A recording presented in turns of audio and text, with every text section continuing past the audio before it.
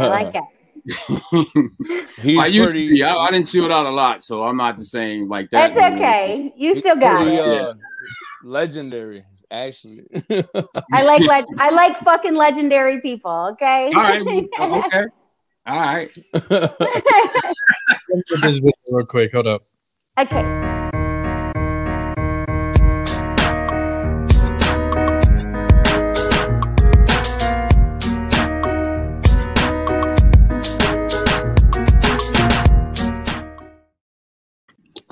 What's up? It's Wednesday night. Sitting here with DJ Motion. Sean, how are you doing, man? What's I'm good, brother. I see you good. You got the Joe Louis in the back. Oh yeah, you always gotta represent. You know what I'm saying?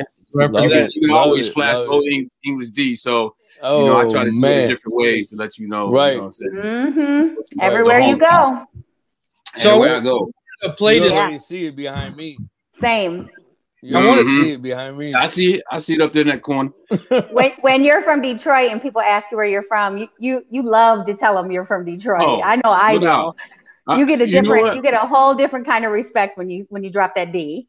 Word. Most of the time, they don't even have to ask me. I got something that's going to display it. I'll be down like. I remember I used to drive down. My parents live in Memphis. I used to drive down to Memphis. You know, I had the old English D in the back of the window, the sticker, and I'll get pulled over at the lights. People rolling up to me because there's a lot of people in the D. Well, there's a lot of us everywhere, so they would pull up on me, roll up on me, man. Like, what up? I'm from Detroit too. You know what I'm saying? Yeah. So, it's a badge of honor. It's a badge of honor. Yeah, no matter where you go. So absolutely. So, Sean, I wanted to play this because I was able to find this online because I was looking for like some YouTubes and stuff like that, but I sent it to the people on the show, the co-host. But I wanted to play this real quick because this takes you back to, it looks like 97. Oh, man. I'm going to play this. FM 98 WJLB, James is John. Hey! It's top 10, you know you get a win. Want to hear from you at 298 7098. Go ahead. Frankie, I got one. You know it's ghetto. I ain't heard it yet. You know you bootleg mixtape from a goddamn bootleg dollar. That's some ghetto shit there. I mean, I know ghetto bootleg 40 got a real wine. Damn, bro. I think that's. So you really like that one, don't you? I think that shit there don't make no goddamn sense. Thank you. Who is that? This is Willie. Oh, that beat. You take it easy. Have a wonderful weekend. Well, I'm gonna have a wonderful weekend. I might see you out there, Frankie. I know I done seen you before. Let me get the. Now, I think that was funny. 298 7098. FM 98. Damn. You took us all the way back, didn't you? Dude, I was crazy, man. I'm laughing out of respect. That's how you did it. Though, borderline comedian, man. It used to take me hours just to I couldn't start any type of mixtape without some type of skit. So it would take me hours just to come up with skits because I would have to have a skit before I could even start, man. Yeah. And so entertaining. So were you able on that call? Were you able to call into WJLB? No, I edited all that, dude. I edited. I did it on the 4-track and edited it, and then I used to always play this character. I had two characters, DJ Wannabe, and then the other one was Uncle Willie. So I had, I would slow the pitch down, so I was like, "Hey, boy," and I was just then play it back at normal to sound not drunk ass. Not to cut you off, but did you ever mention the Uncle Willie on one of your mixtapes? Or no? On several. Uncle Willie was on several. I'm just trying to remember. Okay. Yeah, I put him. I used that character on several, man. I don't know. I remember. I was just trying to. It's been a while, so yeah. I would just, you got one of your fans up there, and I have it. if it ain't gold bootleg, then right, man. Like I said, that took off too, man. But back to the whole Frankie thing, dude. That was a trip too. I just did that on the whim, man. I was driving home one day, and they used to have that little skit going. You ghetto or whatever, right? And I got the idea to do it. I used to be rolling when that skit would come on. Right, and I got the idea to do it, man. Killing me. I didn't think nothing of it until I got a call from her. That's just, she's great too. I know she was rolling too. Well, no, she was on another level.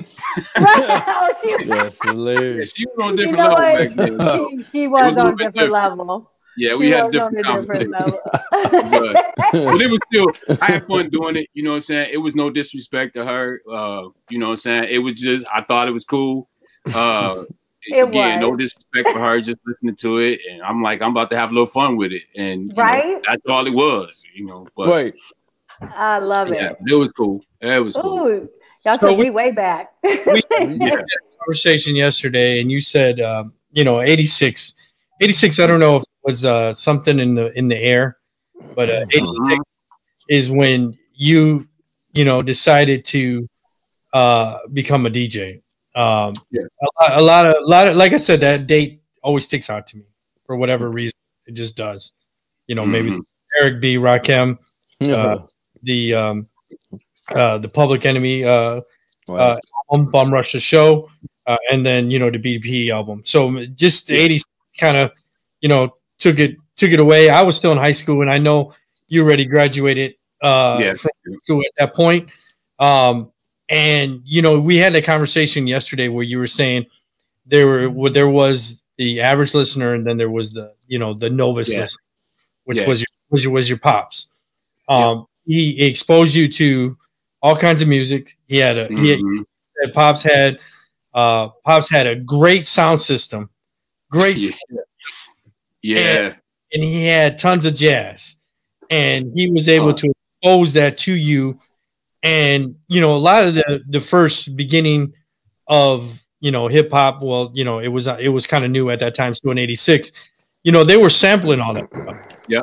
All that jazz, all the James Brown stuff. So they were all sampling that stuff in the beginning. So, and they still do it to this day. Like you said, a dope beat is going to be from inception to it's going to live on. It never goes away. If it's a dope beat, it's going to always be there. Right. So graduating from Denby, the instrumental. Graduating from Denby in 86. Hey, my mama graduated from Denby. Okay, sorry. Oh, did she? Yeah. Wow, okay. Yeah. East side. Okay, gone to okay. East side. East side. East side. Yeah. Okay, sorry. I didn't mean to interrupt. If you just trying to remember, so you went to a party and you seen, you know, DJing and all that, and you were like, man, I gotta do this. I gotta do this. And then you ended up doing it. I thought it was a cool story that, and I have the kind of same parents, you know, they just support you in whatever you did. And I thought that was kind of cool because you said, hey, Dad, I want to buy, you know, I'll give me one of your old turntables. And you had all Matt's turntables, and you had the Radio Check mixer. And then, you know, and then you went up to, I don't know if you said it was Wonderland or Guitar Center. Where'd you go? Wonderland? Wonderland back then. Wonderland is where you went. Right, yes. Wonderland. And then you saw the Techniques, $400 or $400, and you at the time, and at the time, $400, bro. It was $399. Then that was a lot back then too. I mean, all I remember is them going to 700 and then 900, and then the 1210s came out, and it was like inflation. Then it was for real. Then it was for real 1200. Yep. So you, like literally, I remember all them prices. You had a good job, but you were like, man, I'm not making that type of money. Nah, bro. You put it on layaway. You got it on layaway, and then your dad said, "Look, you want to do this? I'll match it. I'll buy you the other turntable." And the rest is history. So you got the 1200. The rest is history. Now you said it took you about 3 years to come out. You know what I mean? You were mad practicing. You listening to beats. Yep. You were probably experimenting, chasing. You were doing all that stuff, right? You were trying to match up, trying to figure out, you know, what it was all about. So you said in '89 you get your first party, and you were just like killing it. You were killing it. '89 party.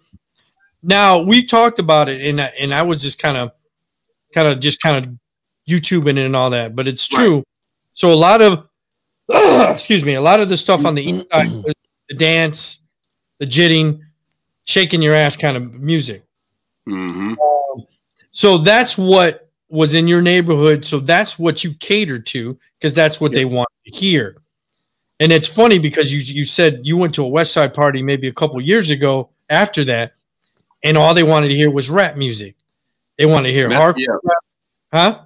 They messed me up with that. I mean, I wasn't prepared for that, you know, because everything I had done to that point was all techno. Right.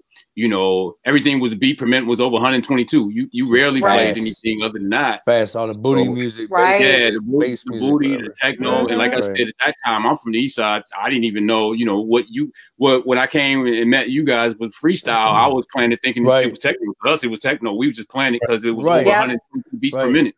Yeah. And then I went to that West Side thing, man. Like I say, they was partying, brother, and I was just playing rap. And I said, I'm about to kill them.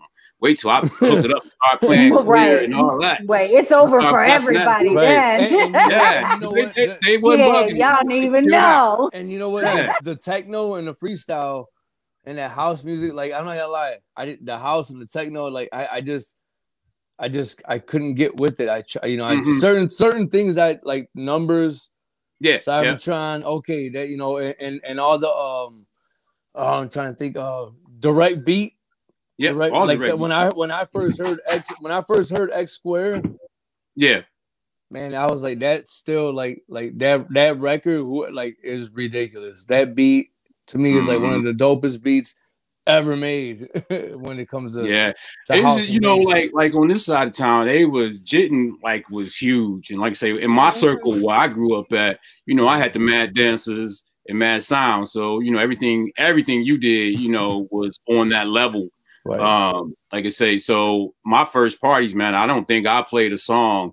My first gig out the house, I don't think I played a song less than 122 beats per minute for 8 hours straight. It was just that's just what it was, dude. Everybody was just hitting it. So why do I hear jit in my head right now? So many, it'd be slow. It'd be a crowd just circling cats. You know what I'm saying? On their team, and, you know, and they still do it to this day. You know, like the mad dancers, I give them mad props, man. They are, and they are my boys. So they are, you know. Yeah. But I was watching Marlon jitting online the other night. I'm like, oh, here we go. Oh man, that's the Detroit thing, you know. So. Right. You know, and then just going over to the West Side, dude, they didn't do the same thing. You know, it's like I was telling you, Drake, when I'm setting up, I'll just have music playing. So I had rap playing, and as I was setting up, they was over there bugging like a mother. They was dancing like a mother. I'm like, I'm about to kill this one, dude. All right. You know, so I hit him with the clears and all that. They danced, but you know, that's when they went and got their drink and chilled out. Then I was like, man, they not bugging like the East Side do. So I put rap back on, and the floor was packed again. I was like, okay, so West Side a little bit different. You know what I'm saying? You just knew you were learning how to work that crowd, man. Work the crowd. That's when you learn to read the crowd. That's right. You know, read the crowd. I went hip-hop. Nothing better than that. Yeah, my personal preference was always hip hop, though. It was just, you know, that's where I grew up. You know, it was all, you know, techno, but my personal preference was always hip hop. And I think I try to fuse the two. Right, and you just know with hip hop, you just kind of know like what certain songs will connect with certain people with, you know, with the crowd and all that. It's a little bit easier, you know, just a little bit. But but it's a great feeling. Isn't it interesting though when you go to certain places and you really see the difference at that point? You're like, wait a second, okay, they really migrate to a certain, and it's like that with everything in life. The demographic when you go to certain places, and people try to say, oh, it's not different. No, there's a different vibe in different areas. You have to be able, and it takes it is a talent to be able to read. To be able to read a crowd, to be able to read, you know, what diversity, what goes on, the vibe in certain areas. People don't understand that's a talent, that's a gift. So good job. Yeah, and you do that. You find yourself as a DJ. You read everything from that point. You everywhere you go, you're reading crowds. Everything you do, you're reading movies. You know what I'm saying? Always. You just music is a language of love. So you have to be able to figure it out. It's a whole nother language. But that's you know the cool part. Go ahead, Drew. No, we were just gonna move timelines, but go ahead. No, that's fine.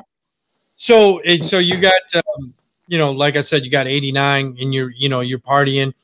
And then you told me the story where someone starts bootlegging your tapes or doing and you're not mad at them. You're like, hey, you know what? They're they're gonna sell. They're gonna steal my shit. It's your name and shit, but still, they're gonna sell your stuff. I mean, it happens everywhere. Yeah. And then you decide to say, look, we're gonna do a color tape, and then you know it kind of it sells itself. Everybody wants to go. I mean, that is a marketing fucking huge move. I mean, absolutely. Yeah. It was like you basically just said, look, if it ain't gold, it's been a bootleg. Bootleg. So, I mean, and as I was telling you how that worked out, I didn't, the bootlegging didn't hit me like that. I know people gonna do what they're gonna do. I look at it as a compliment at first, like, okay, cool. Obviously people like it, they bootlegging it. But then at the same time, you get to a point like, all right, hold on. When you have I didn't mind like your average Joe's bootlegging it, but when it was other DJs starting to doing it, that's when it's like, okay, wait a minute, where's that respect at? We don't bootleg each other like that. And then and like I said, at that time when you was making the mixtapes, everybody was using TDK's tapes. That was TDK, TDK, and so that was the difference because I was like, okay, so how do we control some of the bootlegging?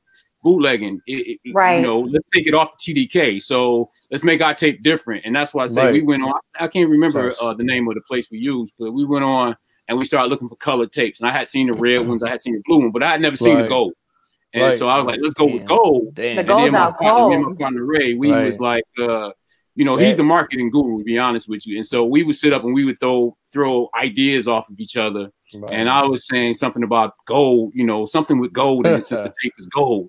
And then it just flowed. He said something about bootlegs and gold, and next thing you know, soul came out, and it was if it ain't gold, bootleg been sold, and it's like bam, that's it. That's amazing. So I wasn't at that time. I wasn't big for always throwing your sayings and monikers out there. I wasn't big. Right. But after all the bootlegging, I was like, man, we got to do something. This is getting out of hand. Sometimes you got to slide your credentials across the table and remind them who you are. Yeah, and you got to do that because it took off. I went and got shirts made of a bootleg, so you know what I'm saying. So it took off. People would, I would see people, and people would just say that they wouldn't even call me motion. They would just be like, if it ain't gold, bootleg. That's why I would look at it tattooed on me. But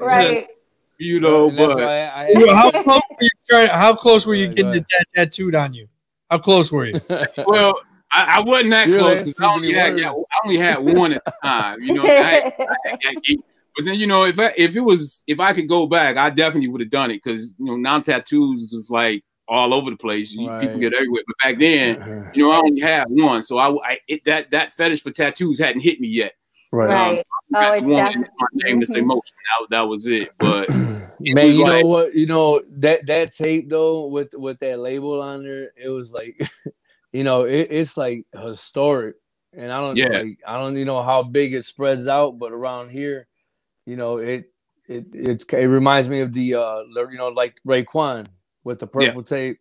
You know what I mean? And there's only that, and then there's the gold one, and I just remember going in friends' cars, and it didn't matter.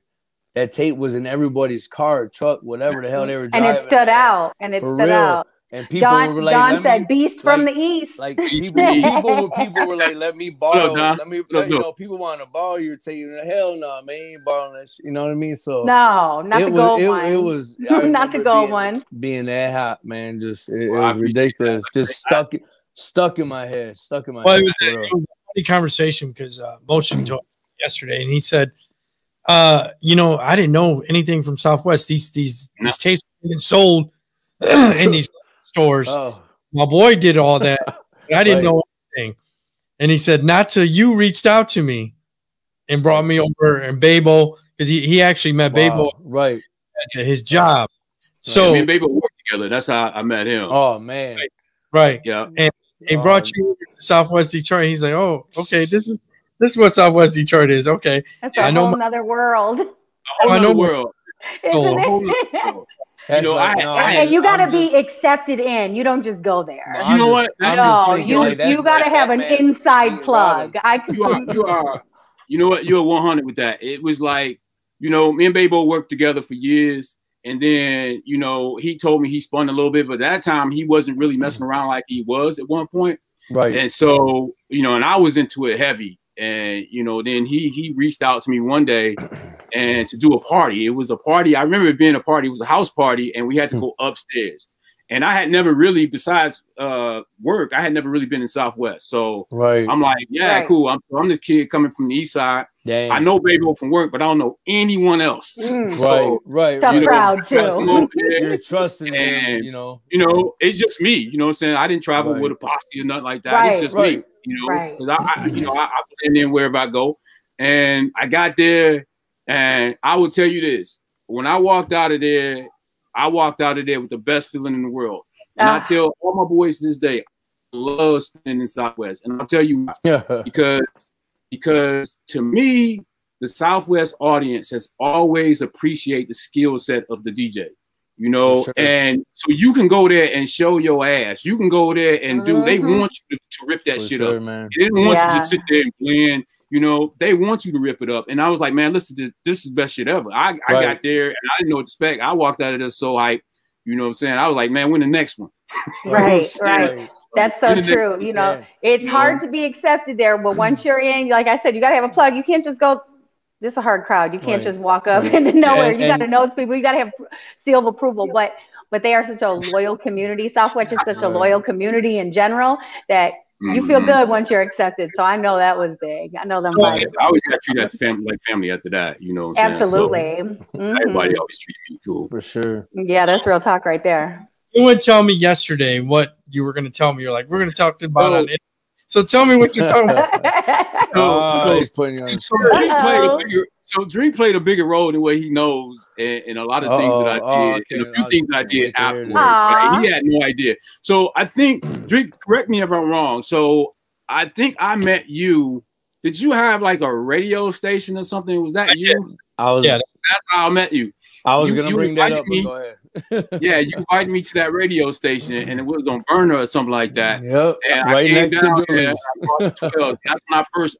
You called me, but I had never met you, and I met you then. I came down there for that, and again, nothing but love. You know what I'm saying? So it was like, all right. And then years had passed, and I think you had moved away at that time, and you was back in town.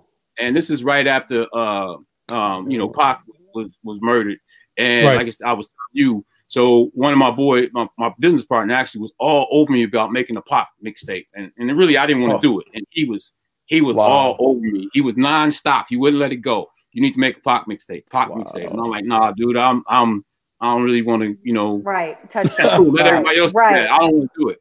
But he was so persistent, so I was like, all right, dude, I'll do it. And so I started trying to do my research, because I don't like to just play stuff. So I started trying to do research. Let's come up with a story.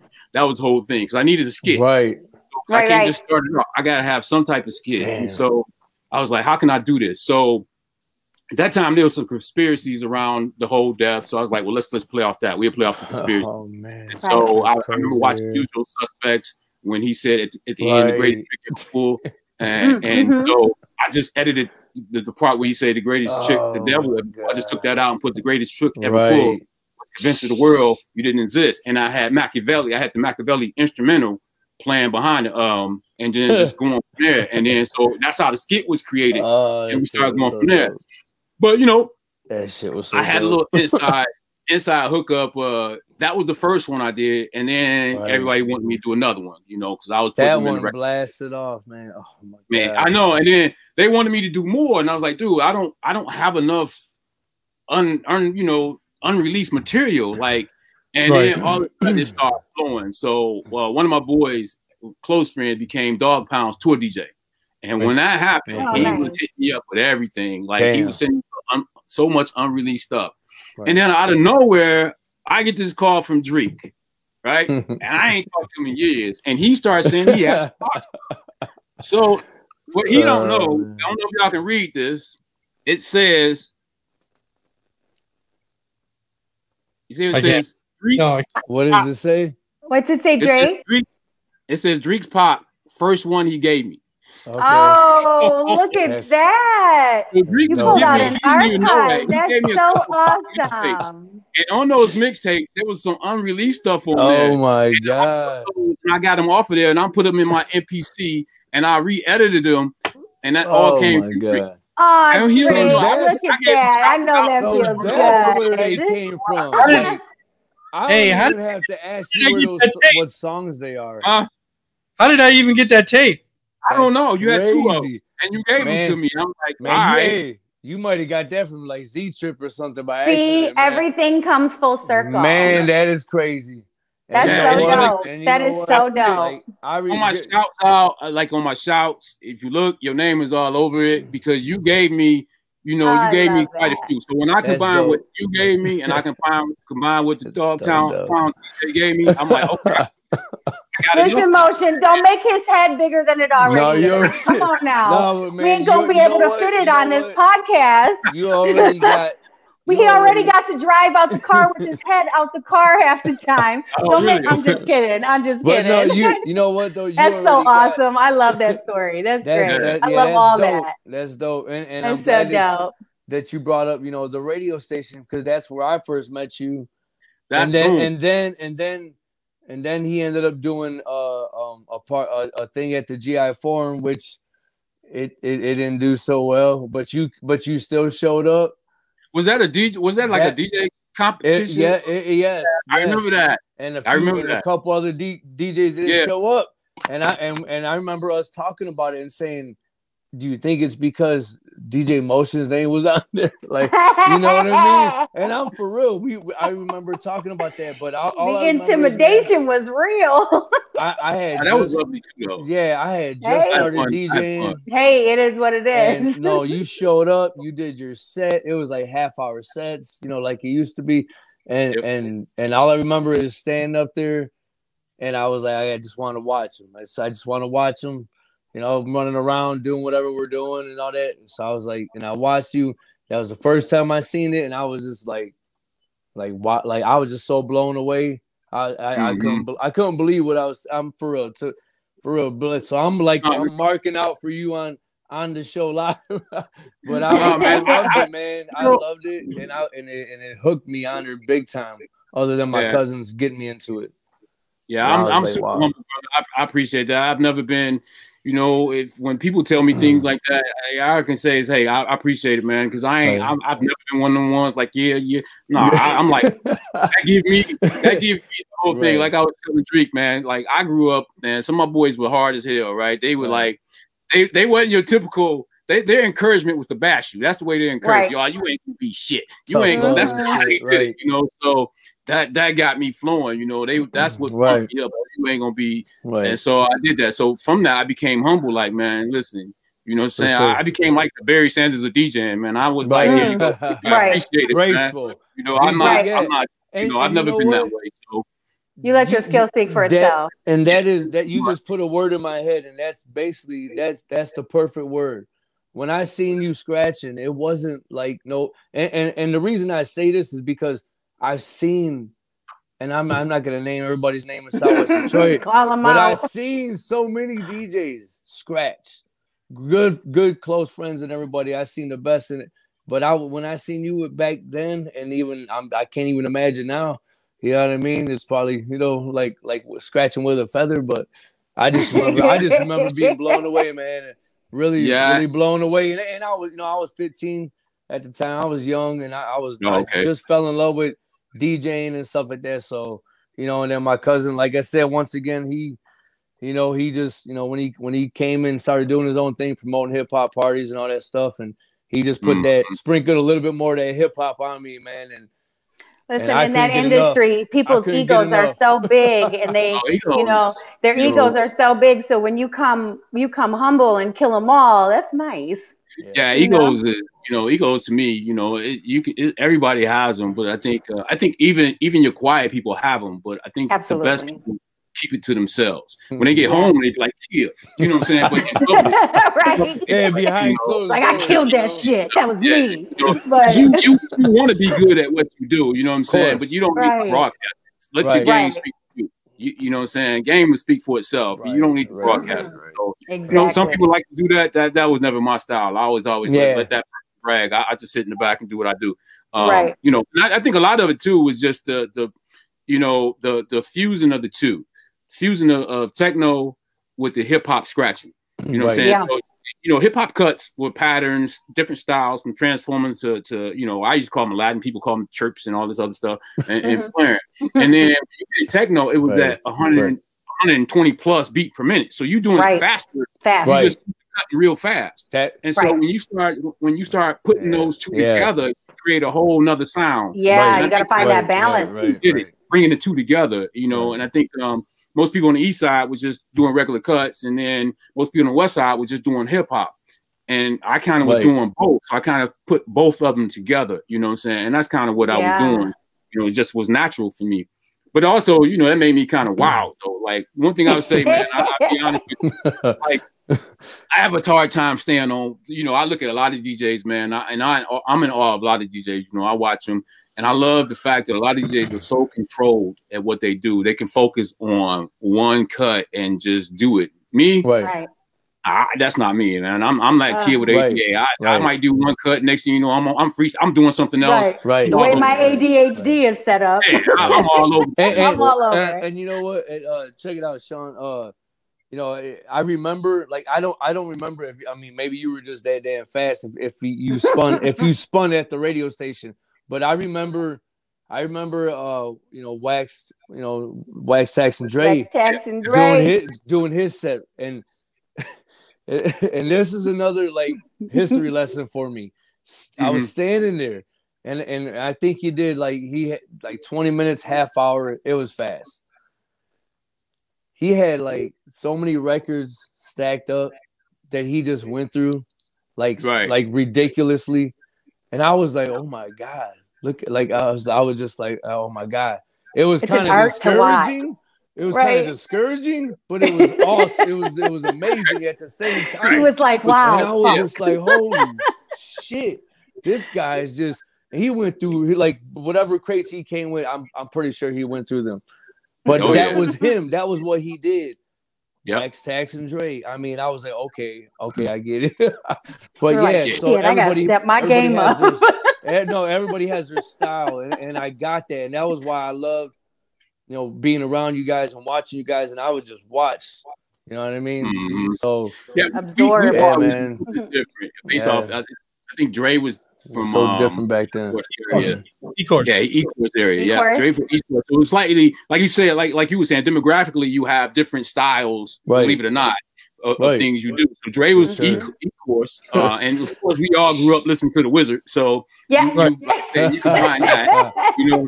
So and Dre had a different style, and you know, to this day I love Dre's style. Dre got a nice style, and you know, I love that style as well. You know, so. But you know, like I say, I always adapter. He can adapt to anything. He plays. Dre can handle his business, man. He always have been, you know, and then I remember I was telling Drake, I remember going into a competition, and I told him I knew the name, I heard the name before, and I'm like, man, I know this guy. And over the years, man, Baby will ask me to do a New Year's Eve party with him. I think what's called the Express Bar. Is that it? Okay, wow, yeah. Old school bar. So he asked me to do a New Year's Eve party with him, man. So when he get there, he introduced me to Hurricane, and I'm like, man, I know I've seen this guy before, dude. I've seen him before. I know the name. You know what I'm saying? I know him. And but it still didn't register. It didn't register. And when I say, you know, this one, like I say, I'm not, you know, bullshit when I say it, dude. Y'all always open your arms to me, man. And so when I was there, Hurricane came out, drinks galore, we having a good time. It's like I know everybody. I'm family here. So for sure, a couple years passed, and I was in the DJ competition, and I had a T-shirt, and the T-shirt had all the DJs' names on the back that was in that competition. And I set up and I started reading it. I said, I'll be damn, I knew him. Hurricane was in that. I knew that's a dope story, man. He was in that competition with me. You know what I'm saying? So, I told you it took a while. You know, it wasn't registering, but it came to me. I was like, I knew him. He was cool. He was cool back then. You know, so everything's cool from there. It was just, you know, and then I see Don throwing out to the Clash of Titans because that was epic right there. Yeah. Like That was epic. She throwing it out there, but that was she threw it out there. She threw it out there. That was epic. We had a good time that night. Yeah, DJ Hurricane, never forgotten. So from 89 to 99, you know, you're killing it with the mixtapes. Yeah. You know, you come up with your own color of mixtapes. I'm looking at this Tupac. I don't know which one you did or this one, because I know you did a couple different ones. This one was Tupac Enter Machiavelli remix. I don't know how many versions you did, but I know you did a couple. Yeah. Is this the one that you compiled, or was this the first one? The remix, if it says extended, that is the last one that I did. That was the last one. Right. That was the last one I did. Actually, my favorite one, to be honest with you. Just the simple fact, release, and I know what work I had to put in to make it work. I made that one when I started actually producing too. So I had a little studio built in my basement. So when I made that one, I did a lot of remixes to it because a lot of it was underground. So it wasn't mastered. So I had to master it myself. Damn. And so I redid them. You know what I'm saying? I put them through the MPD. I added the beat. I added to some of them just to make it clearer. Clear them out. Right. Yeah. For sure. So I like that one the best because I know what type of work I put in to make that happen. Man, of course, the first one didn't have one Usual Suspects. I like the intro more than anything. I thought that intro was super tight. That's when I put in the Kaiser Sose and did that. You know what I'm saying? I used to sample some of everything, man. I would play video games, somebody like Resident Evil. So y'all probably don't know. I know. I got gamers in my house. I know what that is. Intro, I needed some like some weird music to go with the entrance to make it like trick every pull. So I sampled Resident Evil and put it with Hail Mary. I love it. Yeah, it turned out pretty good. And then, dope.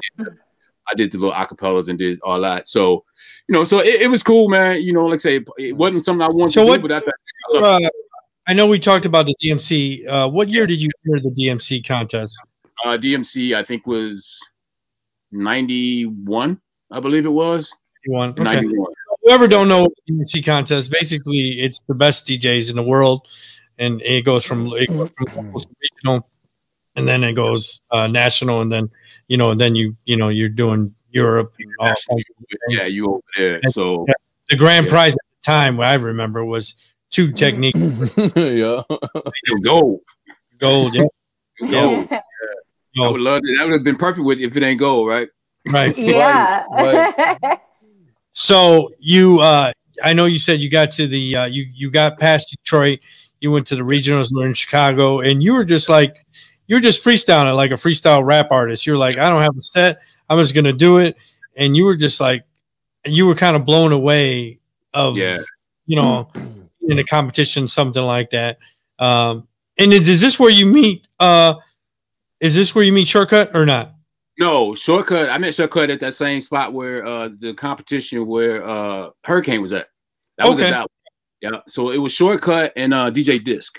Those were the two. Those were the two cats from Scratch Pickle that was there. So those were the two cats that I met there. The DMC went on to St. Louis. Went on to Chicago. That was because I won Detroit portion and then went on to Chicago. And then in Chicago, I would say probably the biggest names that I can remember was DJ Sinister from the Executioners. He was in it. And then you had some cat from St. Louis, man. And those were the two guys that impressed the hell out of me. Those are two guys I felt like if I had put a set together, that would give me a run for my money. Right. I felt like everybody else was just pretty much duplicates. They were just clones. Basic, right? Doing what everybody else do. You know what I'm saying? I always felt like, listen, you can have one Jay-Z, you're only gonna have one Michael Jackson, you only gonna have one Biggie, one Pac. You got to be you. And to me, all the other DJs were trying to be Cubert, trying to be somebody else. And I was gonna ask you. That was who I was gonna ask you. Did you ever run into Cubert? I was gonna ask you that. No, I ran into and I was telling Drake about it. I ran into Disc, and Disc and Shortcut was part of the Pickles and right. Okay. And real cool. Disc was one of the coolest cats I ever met. Like when I say humble, like super humble. He was just sitting up talking. We exchanged numbers. He gave me his number. I got Shortcut number. Then he gave me his Cubert number. I never called nobody, but they were very, very right. that time to do anything. So I never really kicked it with Qbert. I kicked it with a few other cats, but not Qbert. You know, I thought Sinister was real good. I don't know if you. It was an old school cat. Actually, damn good. He was in DMC too. Guy named DJ Miz out of Philly. Miz was damn good. He had won. Miz won the DMC before the US DMC. He had a album out with a guy named Fresh Codes Miz.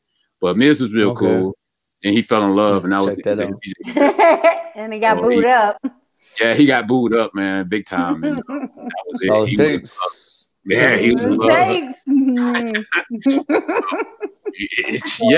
it can take some out of you, know what I'm saying? That's why we quit. That's why we quit. Equipment got I quit getting booed up. Hey, I bounced back. There you go. It's time to retire. Going into 2000, you know, life changes. You know, you get married, or you get you get divorced. All that stuff changes. You kind of say, you know what, I'm gonna just if music is just gonna be for me at this point, and you kind of step away. And then, like I said, I think you said, you know, you still are doing things, but it's mostly out of love. But making most mixtapes out of your love or whatever, or basically for you. So I think everybody had that life-changing divorce. So I have, Alex has, I think Tori has. So we all know what that does to you. So yeah, I get it. You know, at the end of the story, we know what that is. The bounce back game is way stronger. Just gotta stay. Just gotta bounce back game strong. Stay in motion. Right. Okay, that's all that matters.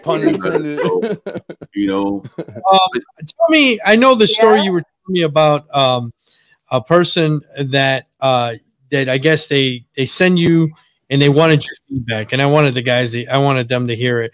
So someone sends you something and says, okay, I want your honest feedback because you're coming up with your own record label, you're getting mad respect, you're producing, you're making beats.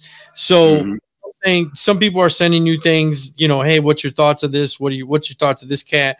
What's your thoughts of that cat? And that'll move on to what's your thoughts of hip hop now.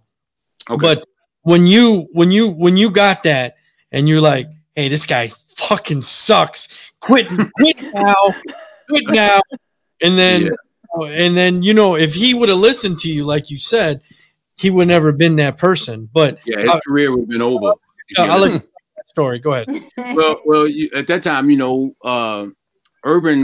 you had record labels and you had artists, hip hop artists that was going platinum and gold that didn't get any radio play. So record labels figured out how to get urban listeners from the radio. So you can get urban listeners and urban sales just from listening to the radio. But how is it that NWA and all them going platinum and gold with no radio play? It was the street. So you had the urban DJ that was pumping that. And so they switched their focus from urban radio to urban DJs. And so they started targeting us. So I would get boxes at my doorstep every single day, just new records to critique. And then we have these forums in there and you would have to say what you thought about it, honest opinion. If it was an album, it would say what should be the next single or should they make a video for it? They ask you your opinions. So I got this one that came. I had never heard of this cat before. And it came and I played it and I was like, what in the hell is this? And I put it on there in my feedback. I was like, bro, I need to stop rapping because this is terrible.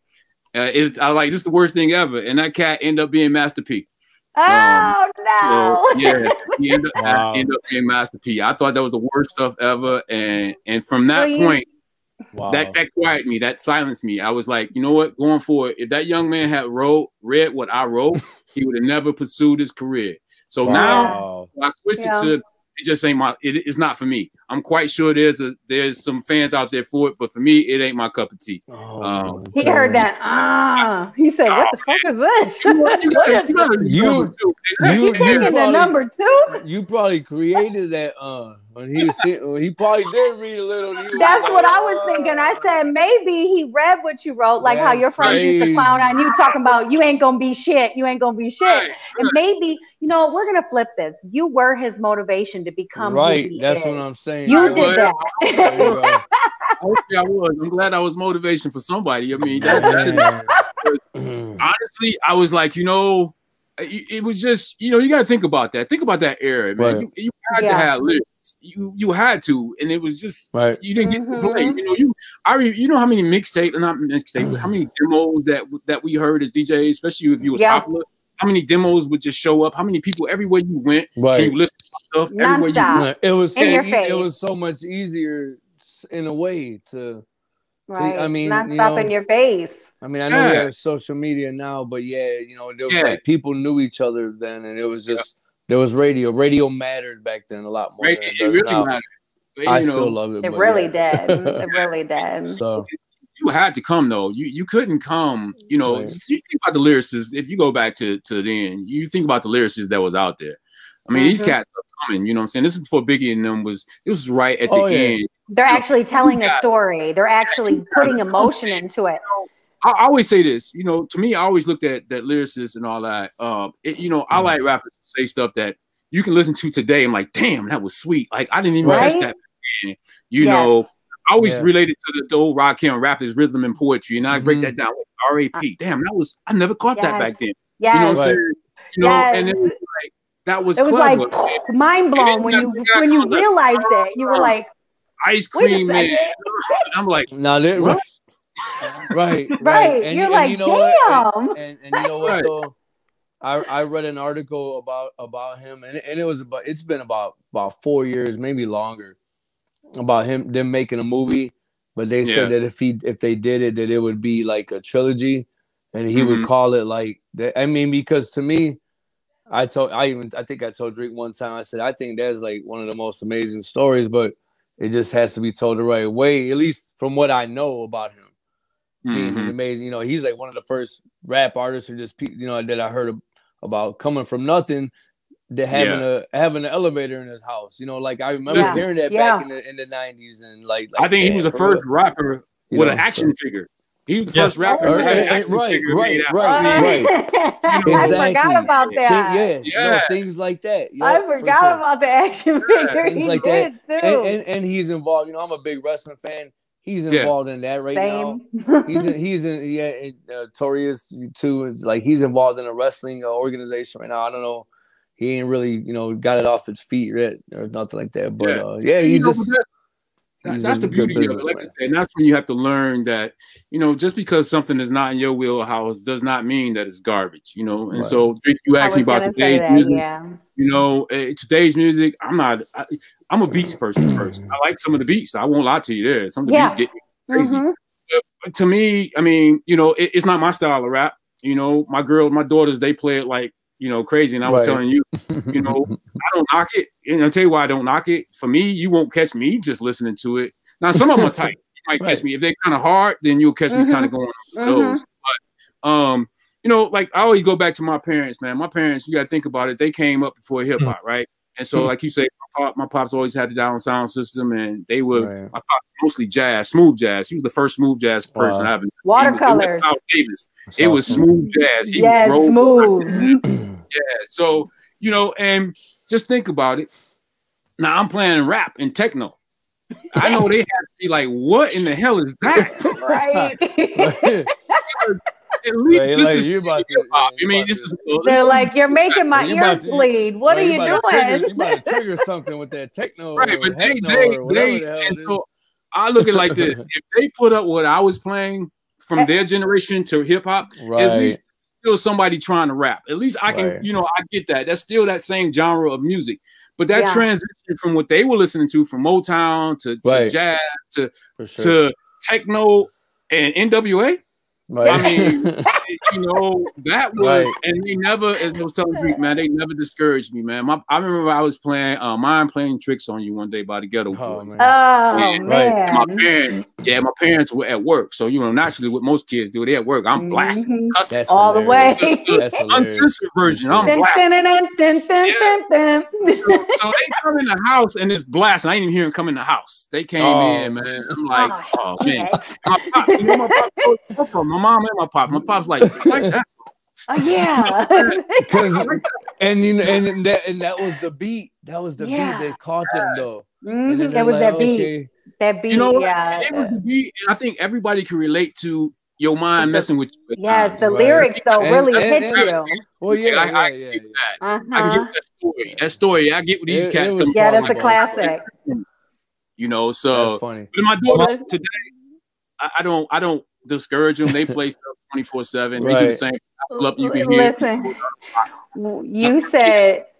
That's what you said, NWA. So I used to have a friend, right? And well, I have a couple friends, but anyway, so I had this friend, this girlfriend, and I have a couple friends. So I had this girlfriend, and her dad was super strict asshole white guy. Like, nope, you just a fucking dick, right? But the mom was conformed to him, right? But when he was gone, she wanted to be cool with us. So we got her. We went and got her.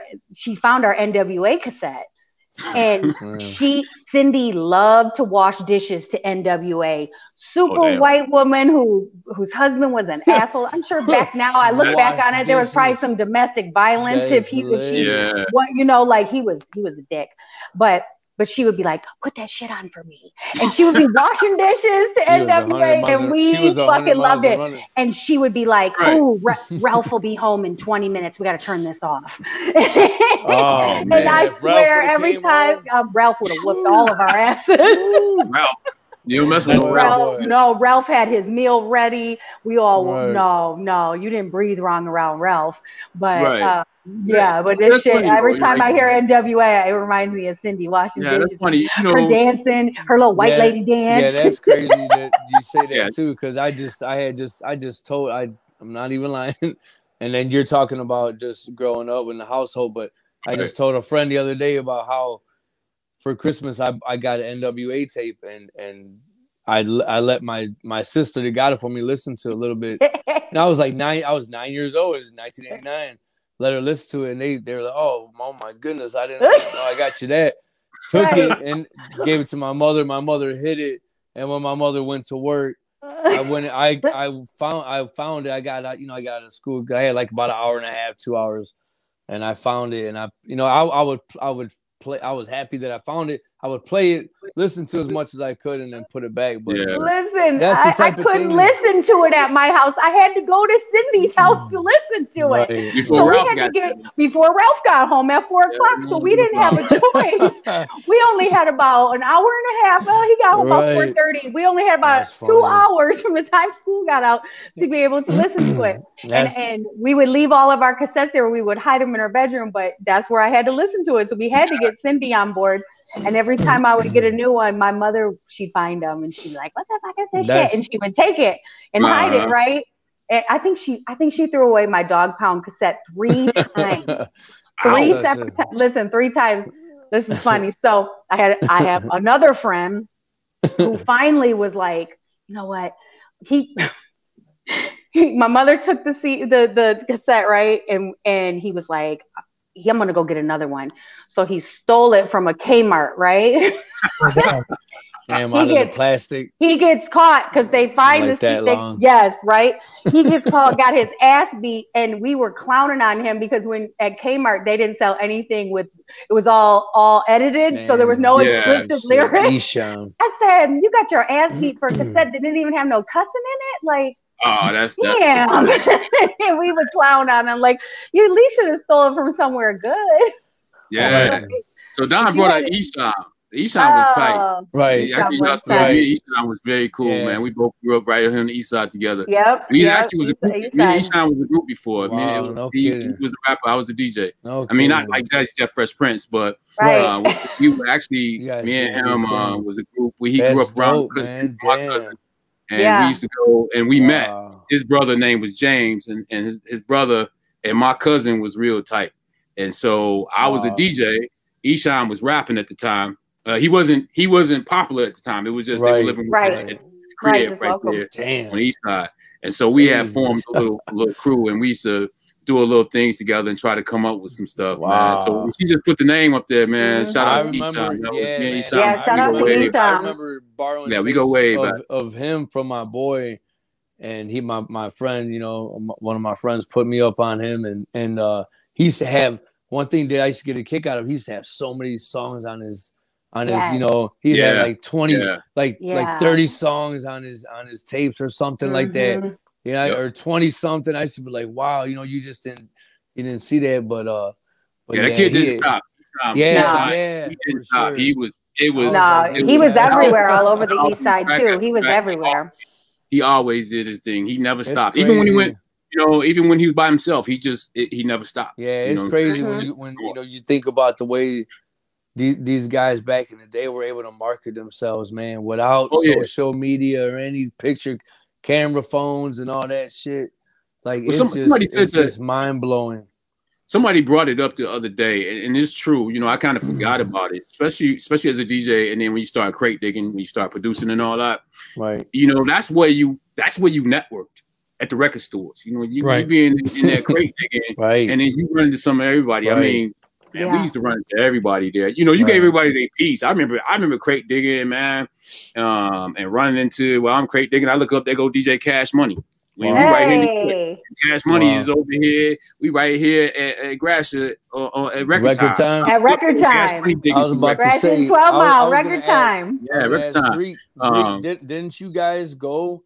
And I think I remember you guys met Fife from Tribe Called Quest, right? Or no? Yeah, I met a couple different guys, Craig Diggin. Not Denzel, but Wesley Snipes at a record store because he used to DJ. Oh shit!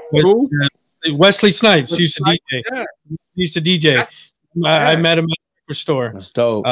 You always meet shit from. I remember going in Car City Classic. You everybody being there. You damn. Daddy Riff, JD. We ran to JD. Damn, that's crazy. Tell you a funny story. My cousin. City. Wow, you brought back some memories right there. Car City. Right, Car City. You at a record store. I don't know what record store. It was on the east side. It was on Gratiot. I can't remember. But Fife was in there. We lived in the suburbs. So I was in the record store and we were going through some records and I was there with my cousin. I don't know if you met him. You probably did. His name was Michael. He said, I go, oh, there goes Fife or whatever. He's like, okay. So he goes, grabs a fucking Madonna record. A Madonna record. Can you sign this for me? He was always doing shit like that. Alex can see that. Love you, Mike. We love you. That's funny. We love you. She is from Michigan. Fuck it. Right. Shout out to my cousin DJ Michael G. That's funny. I mean, you know, you shit, man. That's what's different. Now it's just social media, but then that's when you would just run into some of everybody, man. And you would just sit there. It was a different time. Yeah, it was different. You would just sit there and vibe, man. You run some everybody in there, and nobody wants to. You know, we just try to hide what we get, especially when we crate digging. If I go over to a section, I'm like, I don't want to see what I'm digging at. Over here. You know what I'm saying? That's hilarious. You hide what you was digging for. You're like, nah, bro, don't come over here. You stay over there. You want to leave. Man, everybody was either high or on. Oh man, you know, smoked out, looking through crates and shit. On hip hop now. I mean, coming from being ahead, I'm ahead. I'm you know, huge Rakim fan. Every time he comes to the Valley, every time he goes to Vegas, I go see him. You know, when they reunited with him and Eric E. Rakim, I had to go. You know what I mean? So, I mean, what is your thought on hip hop? I know you got the mumble raps, you got. You know, you got all these different guys. You got guys that just say a couple words. And then you got Big Sean. And then you got guys like Big Sean and shit. So. Yeah, well, you know, I learned my lesson. You know, hey, it just ain't my cup of tea. So I learned my lesson on that. I will say this, though. There are some young cats that actually flow still. So it's good to see that. You know, I listen to some things, man. I'm like, man. Some of it's not bad at all, you know. You got your mainstream. Yeah, your mainstream is still, you know, pushing to me the mumble stuff. And that's the thing; it's pushing the mumble stuff. You know, there's certain things you listen to, and I'm like, how the fuck did this even get on the How? Some of it's terrible. Like you hear it and you're just like, okay, but there's a good beat. I mean, there's still a respect there, like you said, because you are still doing your thing, regardless of what people think about you. You still have to do it. And that right there alone takes so much courage to do and to just get out there and do and not care what people think and not let it affect you, because in the world of social media, everybody has a fucking opinion. There's people out there that will literally make fake accounts just to troll you.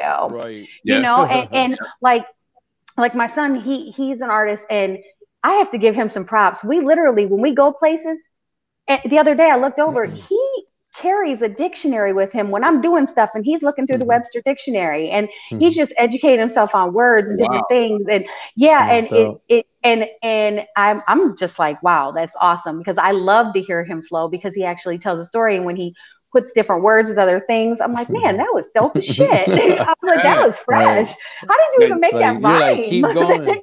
But everybody has opinion. You can't let it discourage you. There is some folks, though, it's been lost in the sauce because the urban radio is not playing it, but there are some young casters out here that's actually flowing. And then when you sit up and you listen to them, hey, you be like, man, this kid is good. Like, how come they're not pushing this guy? This guy's good. And then there's a couple of them. That's pretty much it. Not to cut you off, but like, the thing, like, before Michael, we just had him on a couple shows ago. Michael Hatfield and Trey Nova, they're like, they're doing something for for some say it again, Drake. Rap artists. Yeah, right. Okay. They're like having a competition and doing things like that.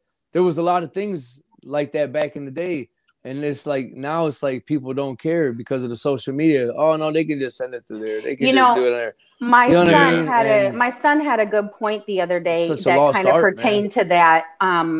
He said even though all of the shows have stopped and the pandemic has really changed a lot of stuff, he said it did, though, give the underground people and people who weren't being heard a little bit more of a platform, instead of the top 20 people that they're always playing. That's, like, we all love Drake, but how much fucking Drake can you listen to, right?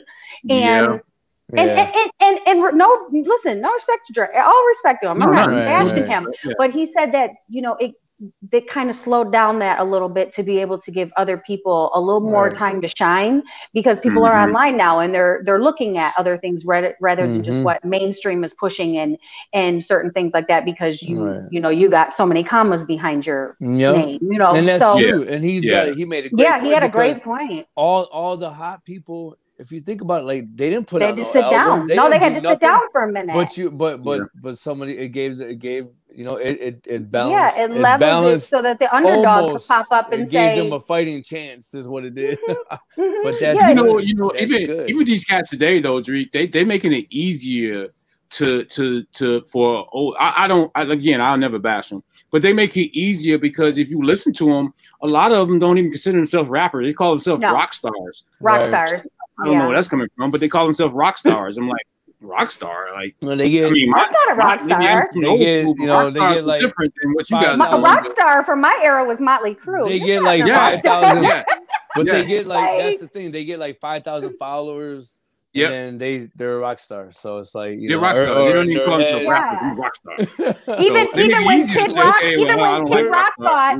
when Kid Rock thought he was a rapper, he still switched it up and said, "I'm a rapper, I'm a rock star." They're fake famous, like we just watched. I don't know if you ever check that out. It's on HBO. It's on HBO. It's called Fake Famous.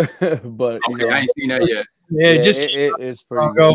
It's pretty good. Watch it. It's based on 3 characters to see if they could make them famous through social media, and they were successful. Okay, pretty cool. Well, it doesn't take social media can make anybody famous. To be honest with you, all you need is a viral hit, and then you pay. I mean, you're out there. A couple viral hits, and there you go.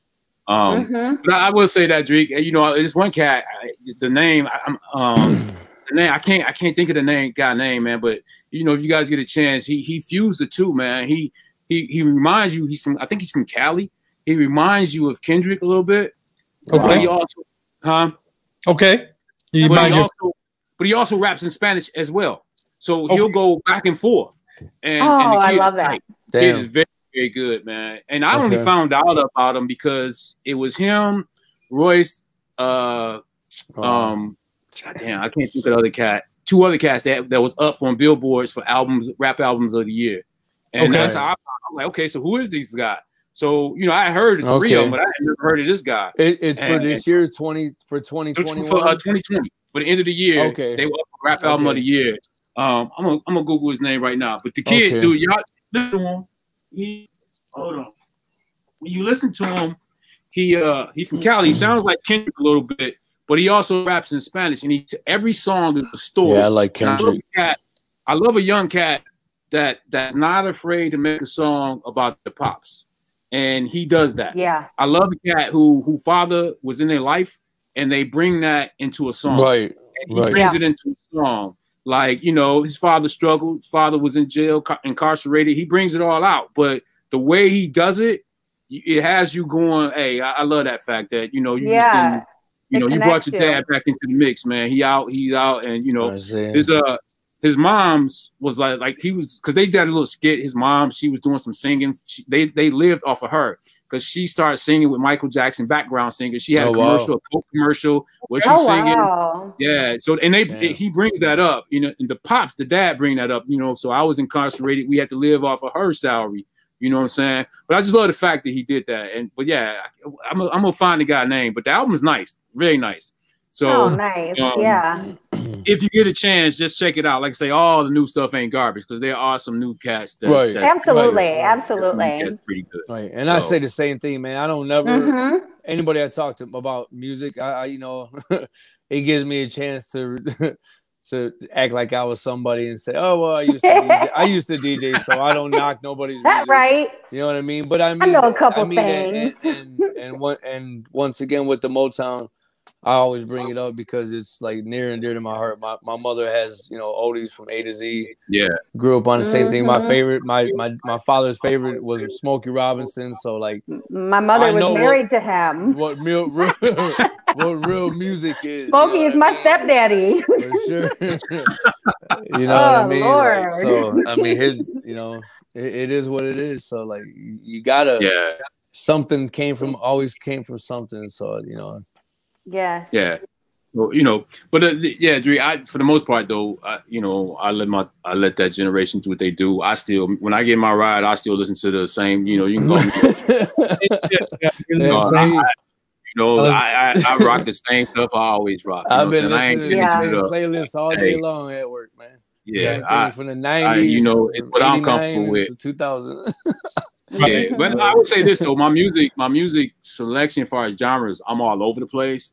I don't have, you know, actually I'm mostly hip hop, R&B, and then jazz. Jazz is real big. Right. My pops, you know, that carried over me too. But you know, and then from crate digging, from producing, you know, man, I love listening to OGs, dude. I can't lie, bro.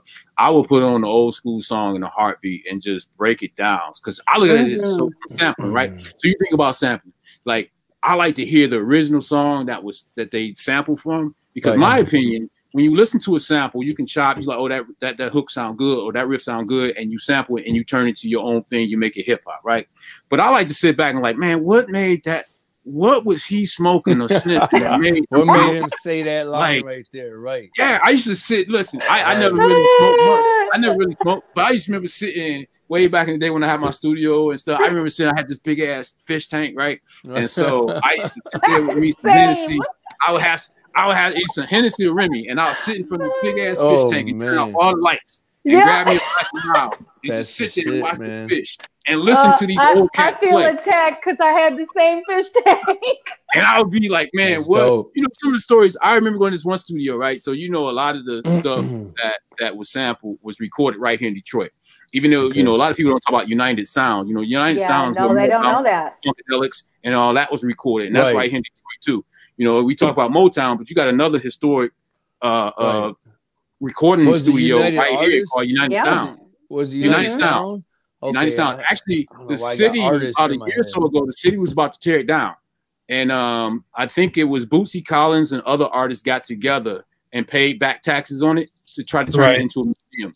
because the pictures they show, it still had some of the old equipment still in there, and nobody talks about it. But you talk about that funk era, a lot of those songs were recorded, More Bounce It Ounce, all that was recorded right there on United Sounds, which is in Detroit. And so, you know, a lot of people don't talk about that. So, you know, I used to sit back and just listen to that shit. And we used to go to the studio, and at the studio, they had the biggest, they had a regular soundproof room. You know, when you go in and do your lyrics, most lyrics, soundproof rooms are not that big. Man, this soundproof room was like a garage. It was huge. And I was like, who needs that much space? For like a band. I was like, who needs that much space to record a song? Like, you know, that's too much room. And my man told me the story. He's like, nah, man, you used to have Funkadelic, right? So Funkadelic Parliament and George Clinton, they just come in there. And that's why the songs are so long. They would just hit record. The whole he said they would come in there with Maxwell House empty Maxwell House coffee containers full of cocaine. And they would go in that studio with those Maxwell be cocaine. In there for like 4 days. Playing. And they would just vibing. Shit. And them songs be long. That's why. And now this makes so much fucking sense. So Bootsy Collins once said, this is why I say for new artists, right? You just think about how deep this is. Bootsy Collins once said that when he played, he would be so high. When he played his bass, he thought he was making love to it. Right. I remember. I heard that. So how do you think about that? The mindset, this cat think he making love to it as he's playing it. Most cats just get there and play. How do you duplicate that? And so, like, to me, that's how I looked at shit. I want to get on turn and think I'm making love to you. Like, how do I do that? You know what I'm saying? I can get funky as hell with that. Like I said, when I was standing to the side at GI4 and watching you scratch, man, that's I was just looking at it like he was making love. He was watching you make love. That's what you was doing, because I was like, oh my God. It was like your hand wasn't moving. Your hand wasn't moving, but as long as you were licking the needle. As long as you were That's right. It's all about not the size of the needle. It's not the size of the needle, it's how you use it. Right. There you go. That was actually there was a guy that was in the DNC. He was called Swamp. I don't know what year he was. Yes, I remember that. You remember that? He used to lick the needle. Lick the needle. I remember that.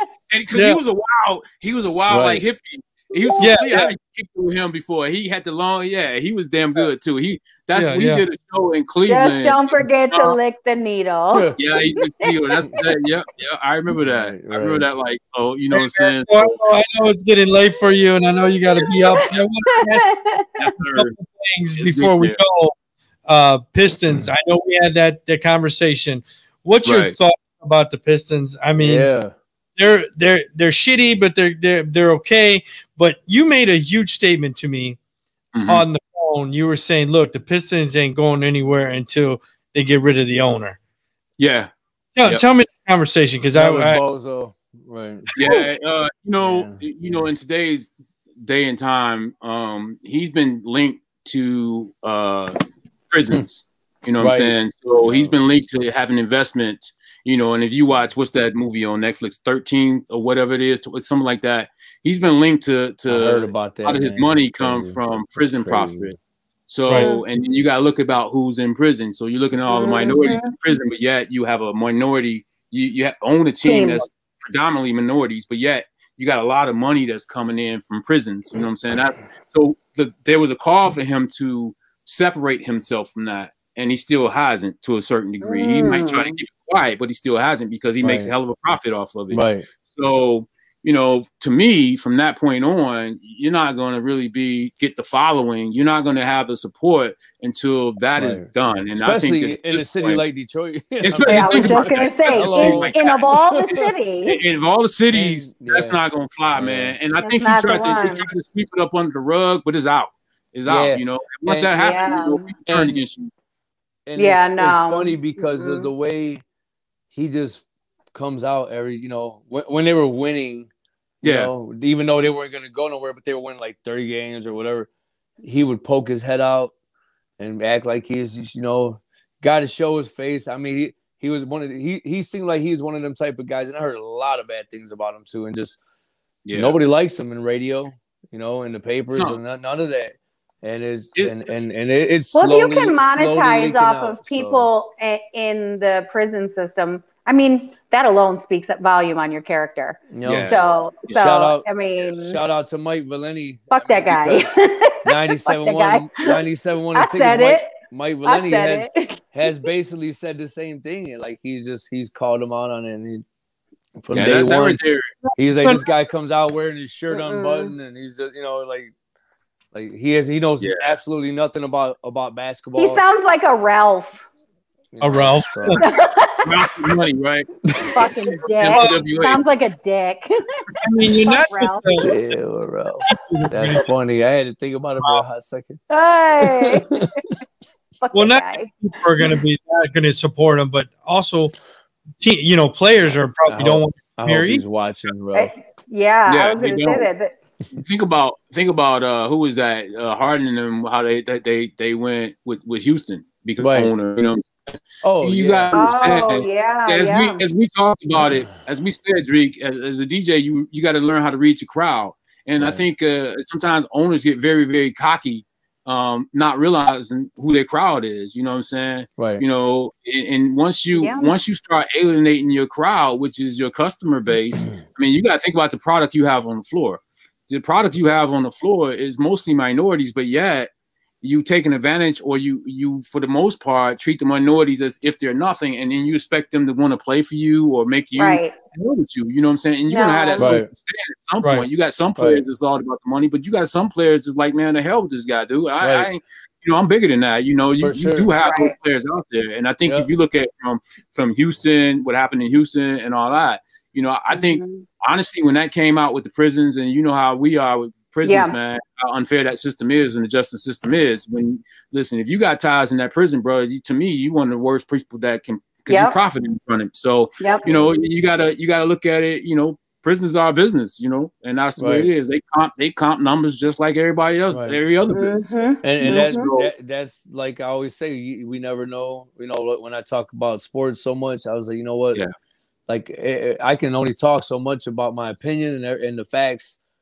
But once again, we don't know what happens behind. There's so much more behind the scenes. You just never know, and that's why that could be one of the reasons why it's been a revolving door for them, for even head coaches. I mean, but like you said, what player wants to play for somebody who is doing that to their people, and nobody, nobody, and you see when these teams win championships.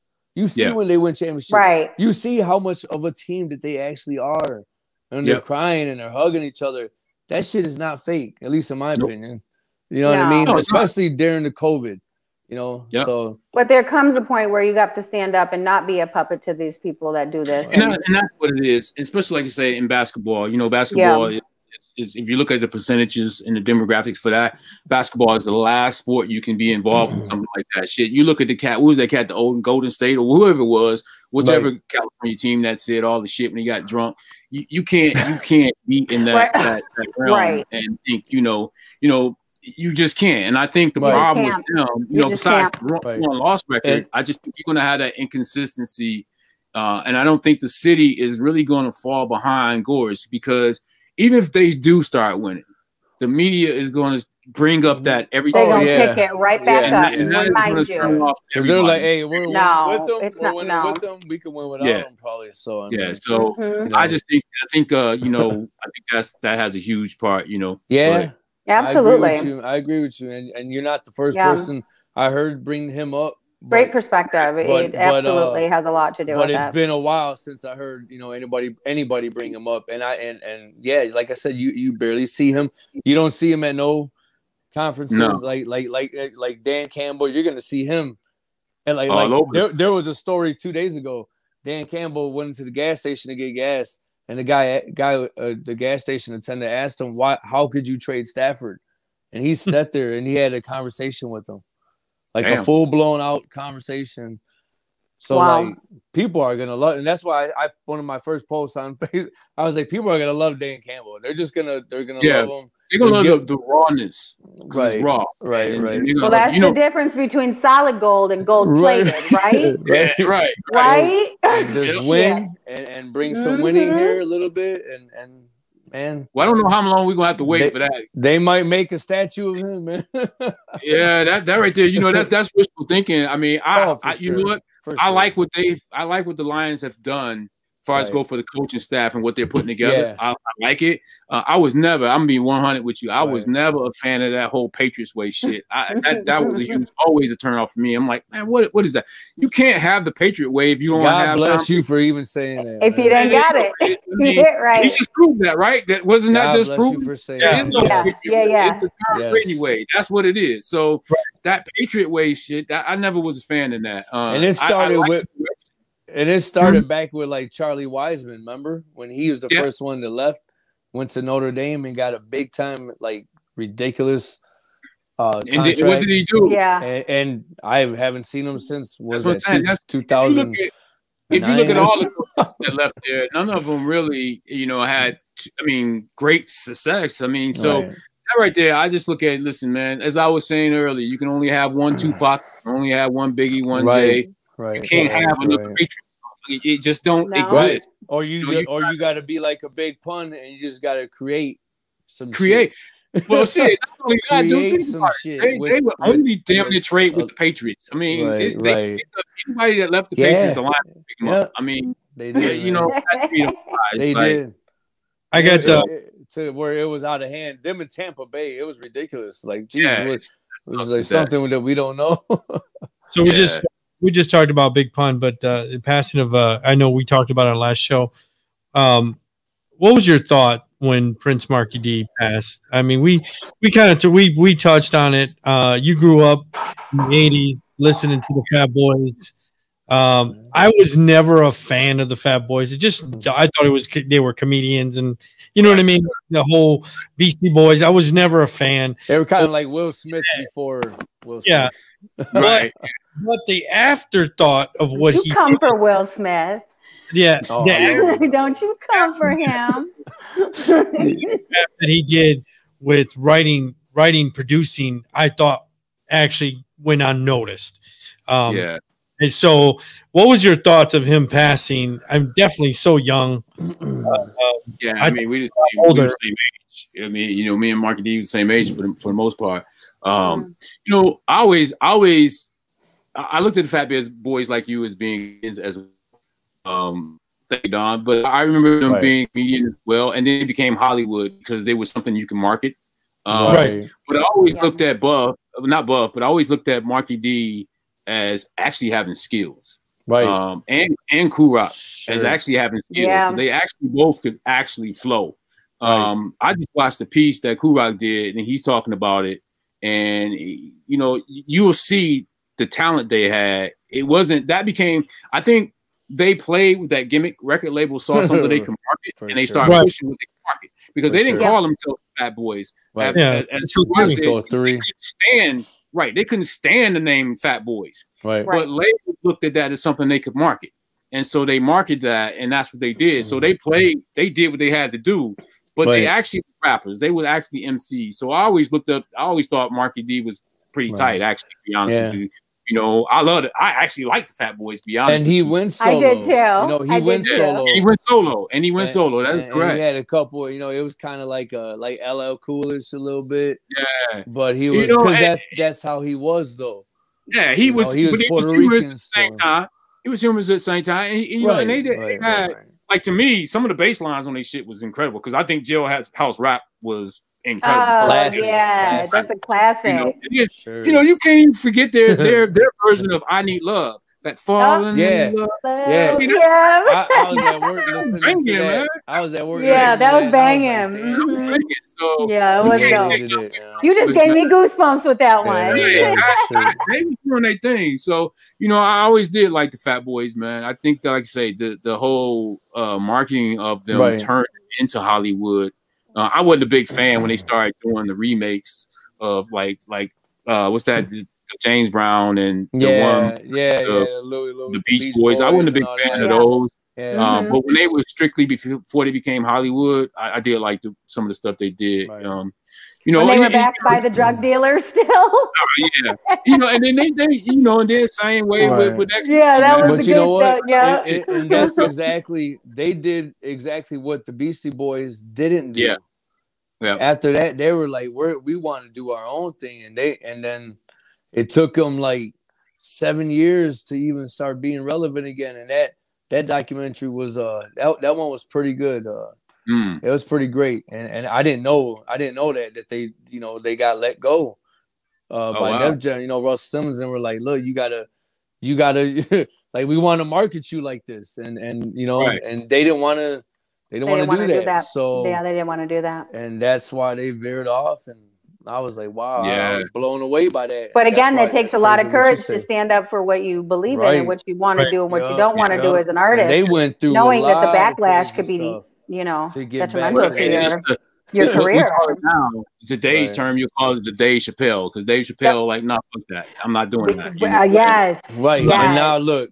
And now look at him. Now he got his stuff back, right? So, and he's coming back.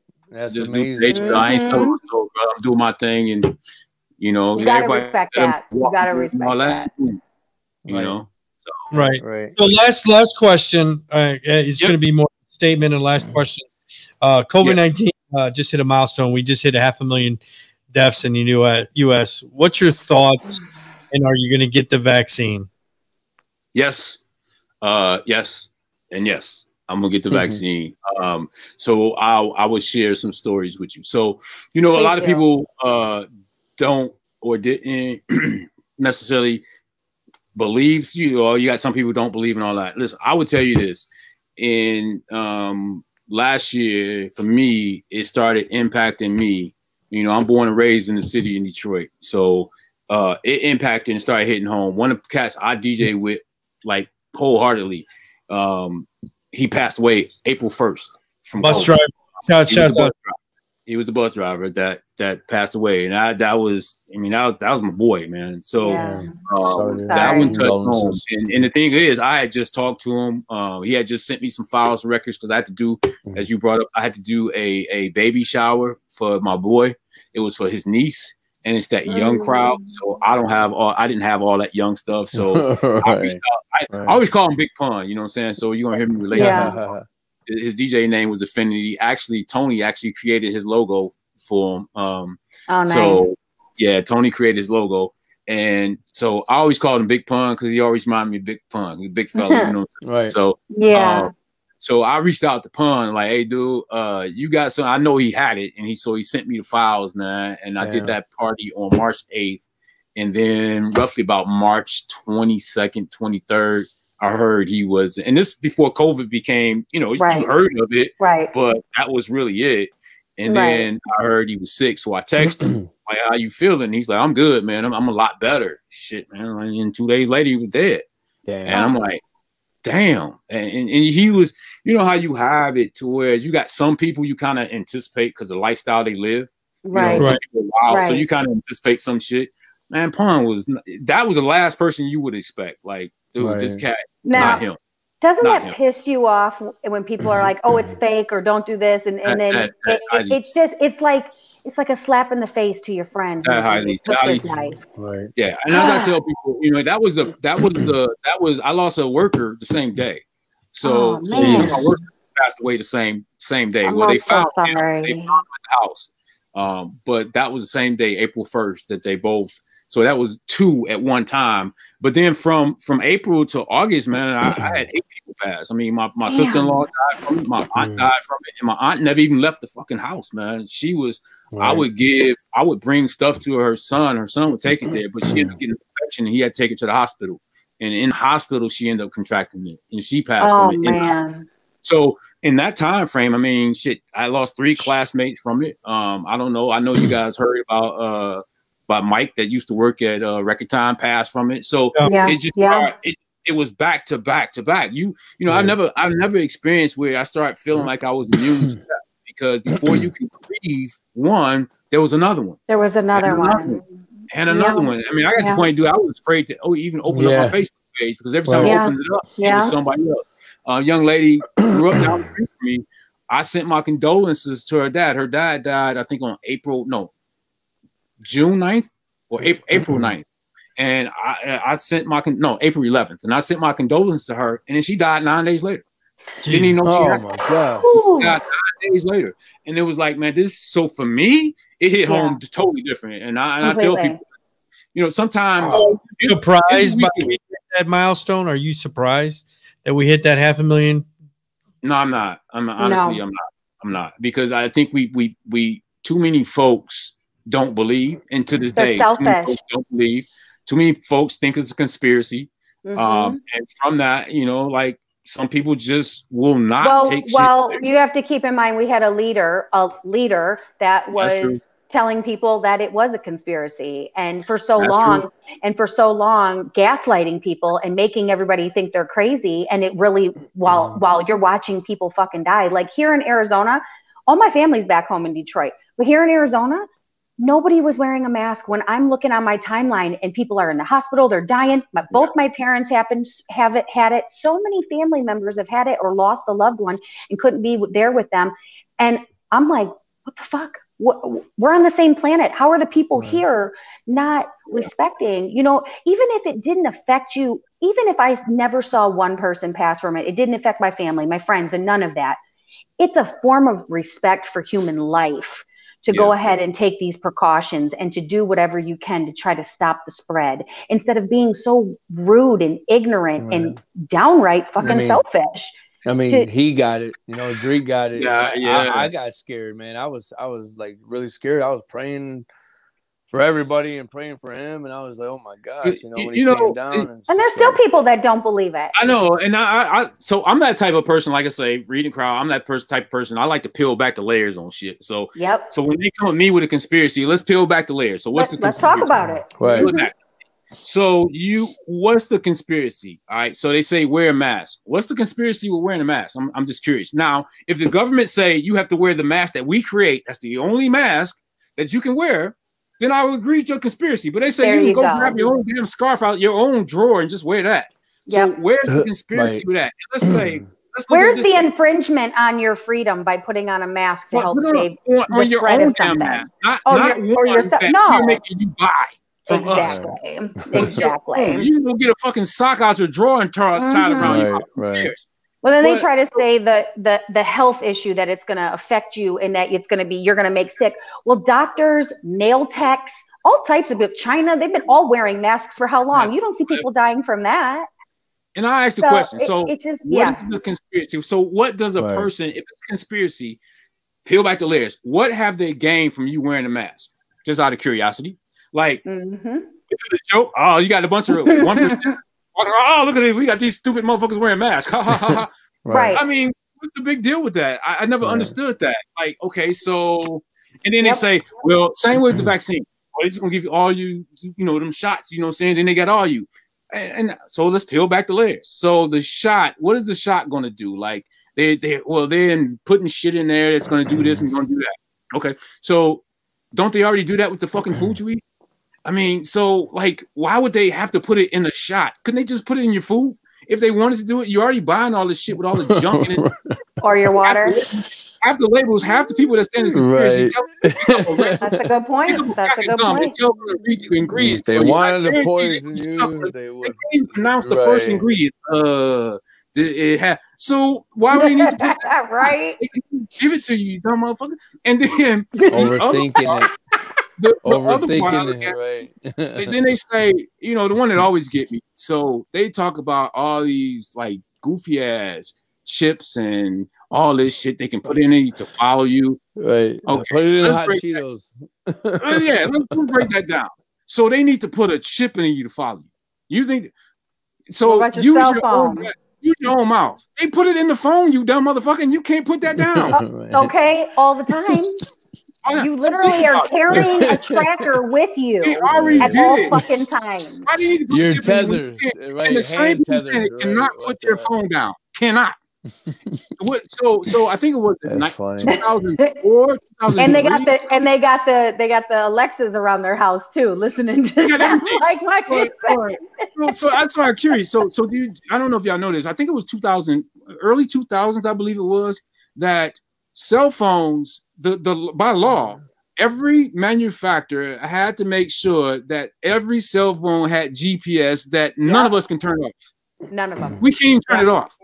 Think about that. But they need to turn off the location, but it's still in there. Yeah, you but think they need to off. put a track on you.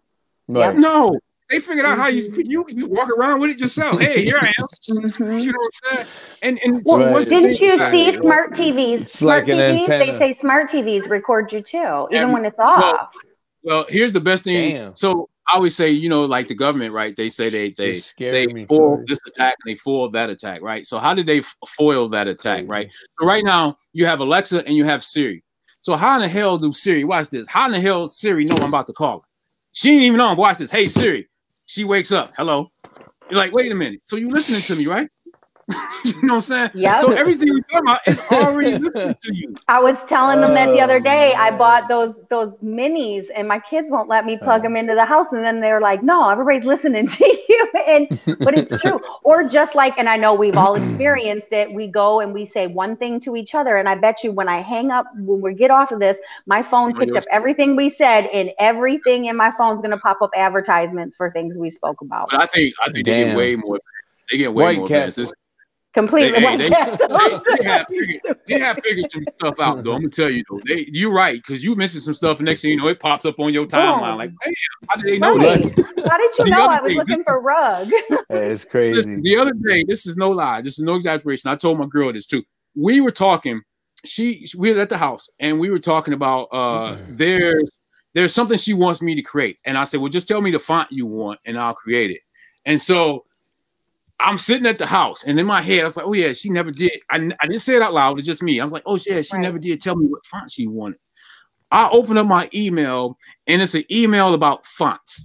I'm like, you got to be. That happened to me. That happened to me 2 weeks ago. Yep. Of all things. Yep. I was like, nah, look, somebody's at his door. That's why someone's at his door. Yeah, I didn't say it out loud. I'm like, nah, how in the hell did they know? Yes. That's crazy, though. Right? So it must be that chip they implanted in my head sometime. It's something. So, it really is. It's them brain waves. I'm gonna take it. You know, I'm gonna take it for different reasons. Like I look at it like this. You know, I got a letter back in November to actually take it, and it was actually because 2 years ago I had something happen to me, so I had to have major surgery out of nowhere. I'm coming back from a flight from Denver. I'm out in Denver partying like crazy and shit. Never been sick. Nothing ever happened to me. But on the flight home, and I start getting this pain. That pain, next thing you know, had me in the hospital, and then next thing you know, I'm having major surgery. And so from that, I guess from that surgery, they kind of considered me a risk to a certain degree. Yeah, so they sent me a letter back in November to take one of them before they were actually passed. Yeah. And I was all for doing it. But I say, well, you know, it's more than just me. I have kids. I have family members. Right. So I'm like, let me get their opinion. Right. So I asked my girl, and she told me, hell no. And so I was like, all right, well, I won't do it. You were talking about that surgery you had. Yeah, so so let me go to the ultimate. Let me go to the matriarch of the family. Let me go to my mom. Like, hey, mom, listen, they do that. And she's like, oh, hell no. And I was like, no. And, and so you got to remember, my mom was a senior. Mama said no. Mama said no. She's a senior, and she's from that era was they used blacks as guinea pigs.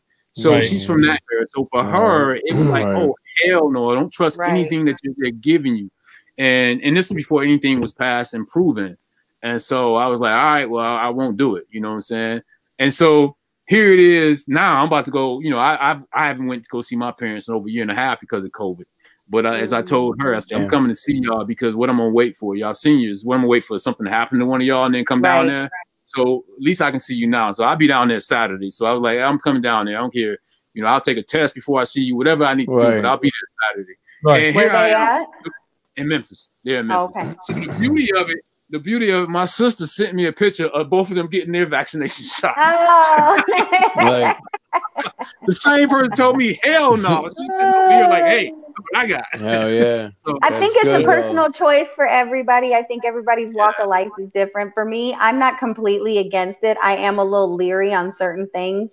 And I think for me, it's more of seeing what happens to a few people I know already got it kind of thing.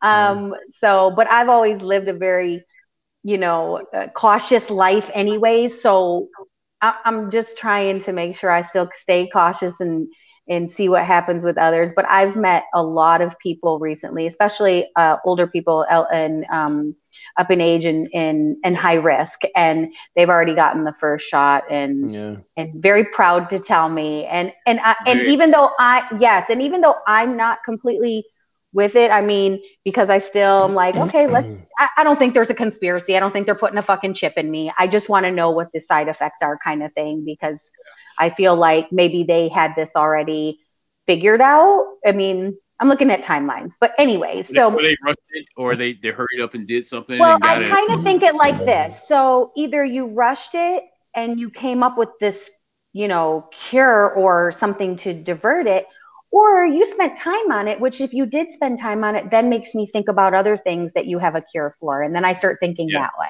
Yeah. And that's just that I have a child that has a terminal illness. So when you think of that, you start thinking, okay, what else do you got a cure for?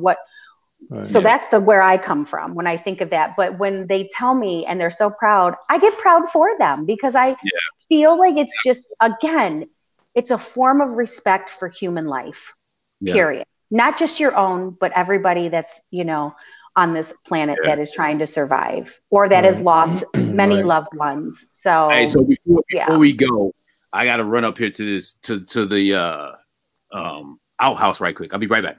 Okay. I had to do the same thing. I drank my niece. We thought someone was knocking at your door because they heard us talking about something on your phone. My niece just got it yesterday. This is DJ. So I wanted to play something. Yeah, your niece just got it. She just got it yesterday, and she got it. There's a priority list as far as I know, and I didn't know that until she told me.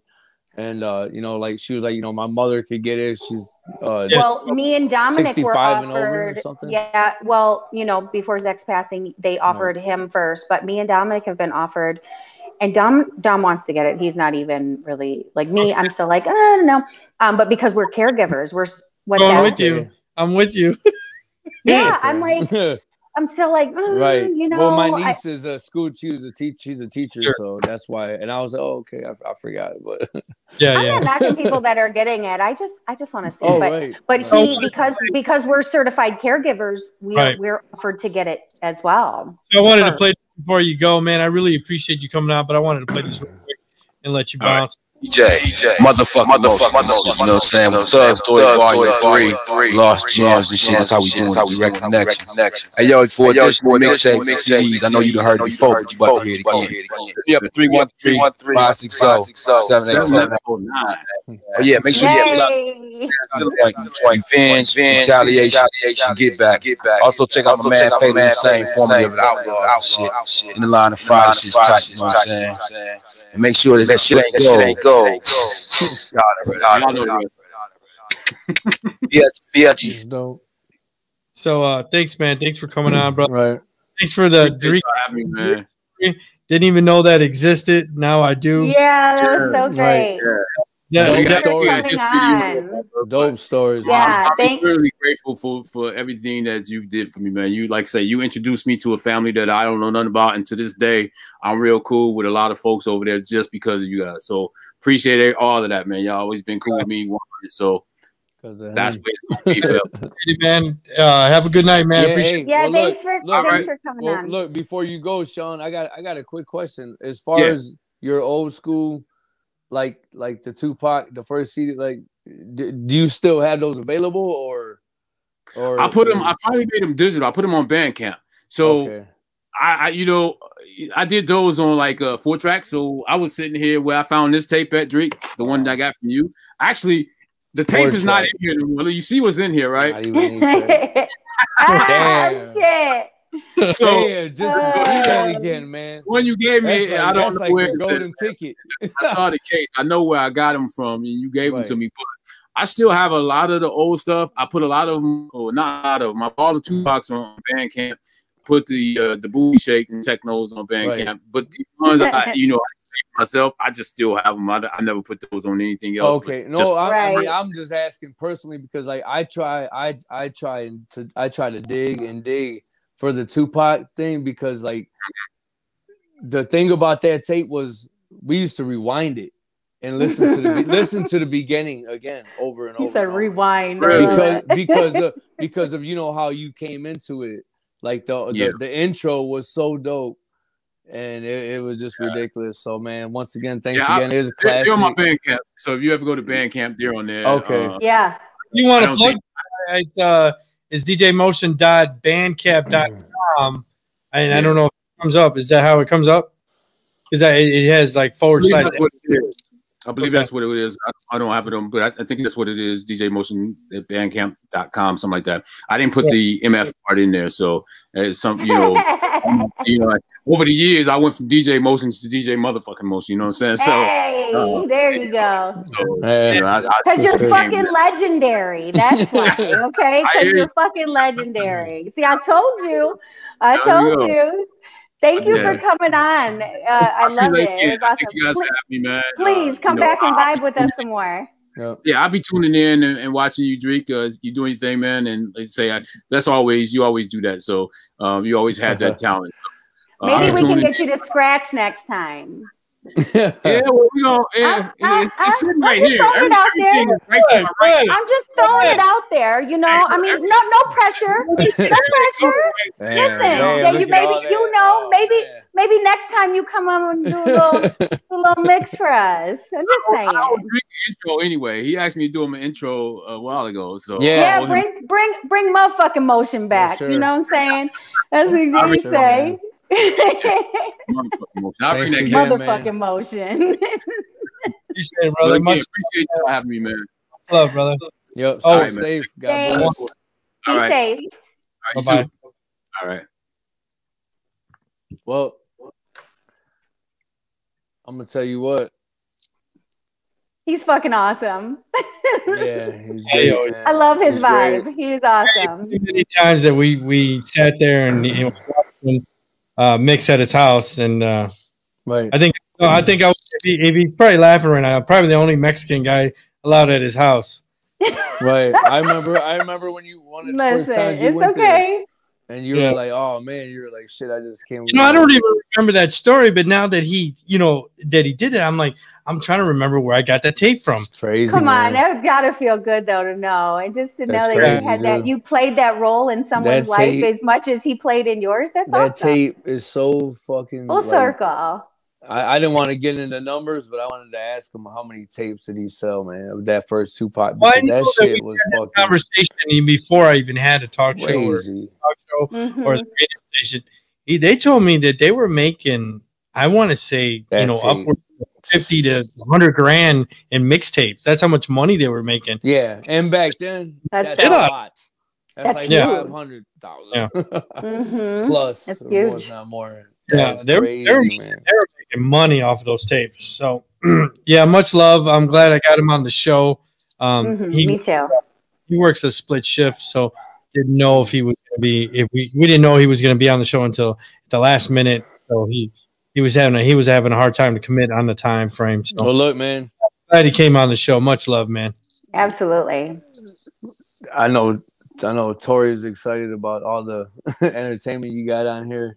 I'm cutting it real close, but I'm cutting it close too. Let's speed through it, or we can pick it up on Saturday. Rip through it real quick. So we talked about. Go ahead. 9. So they're 9-22. They recently beat the Magic. Do you know? Not to cut you off. You notice I laugh every time you say the record. I can't help it. I gotta get you a shirt, not to cut you off. I can't help it.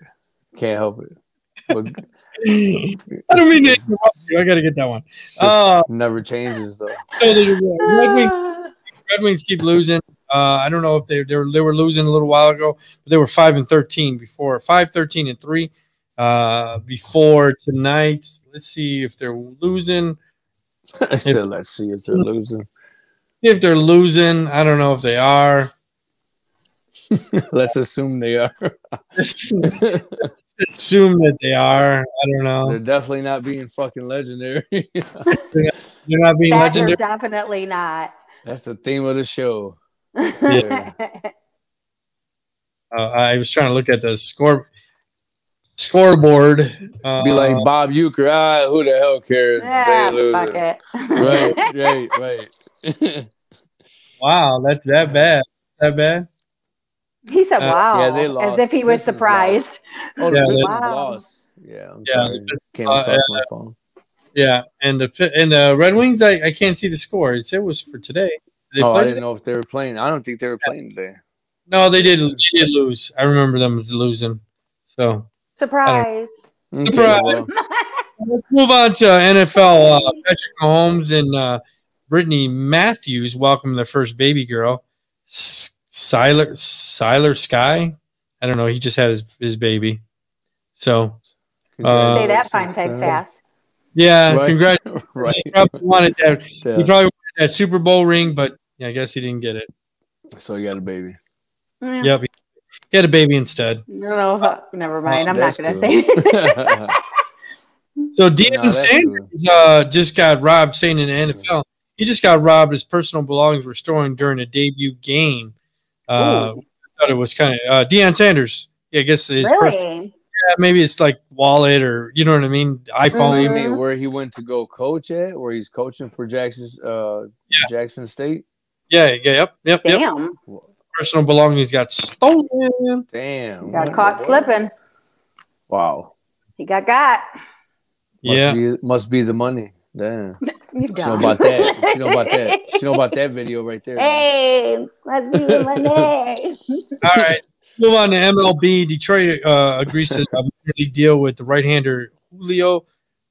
Is it Teheran? I don't know if you saw that update. Teheran? Yeah.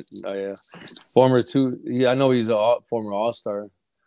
Right. But yeah, he signed with the Angels, and then he had got COVID. I remember he got COVID, and he was like 0-4 and something, man.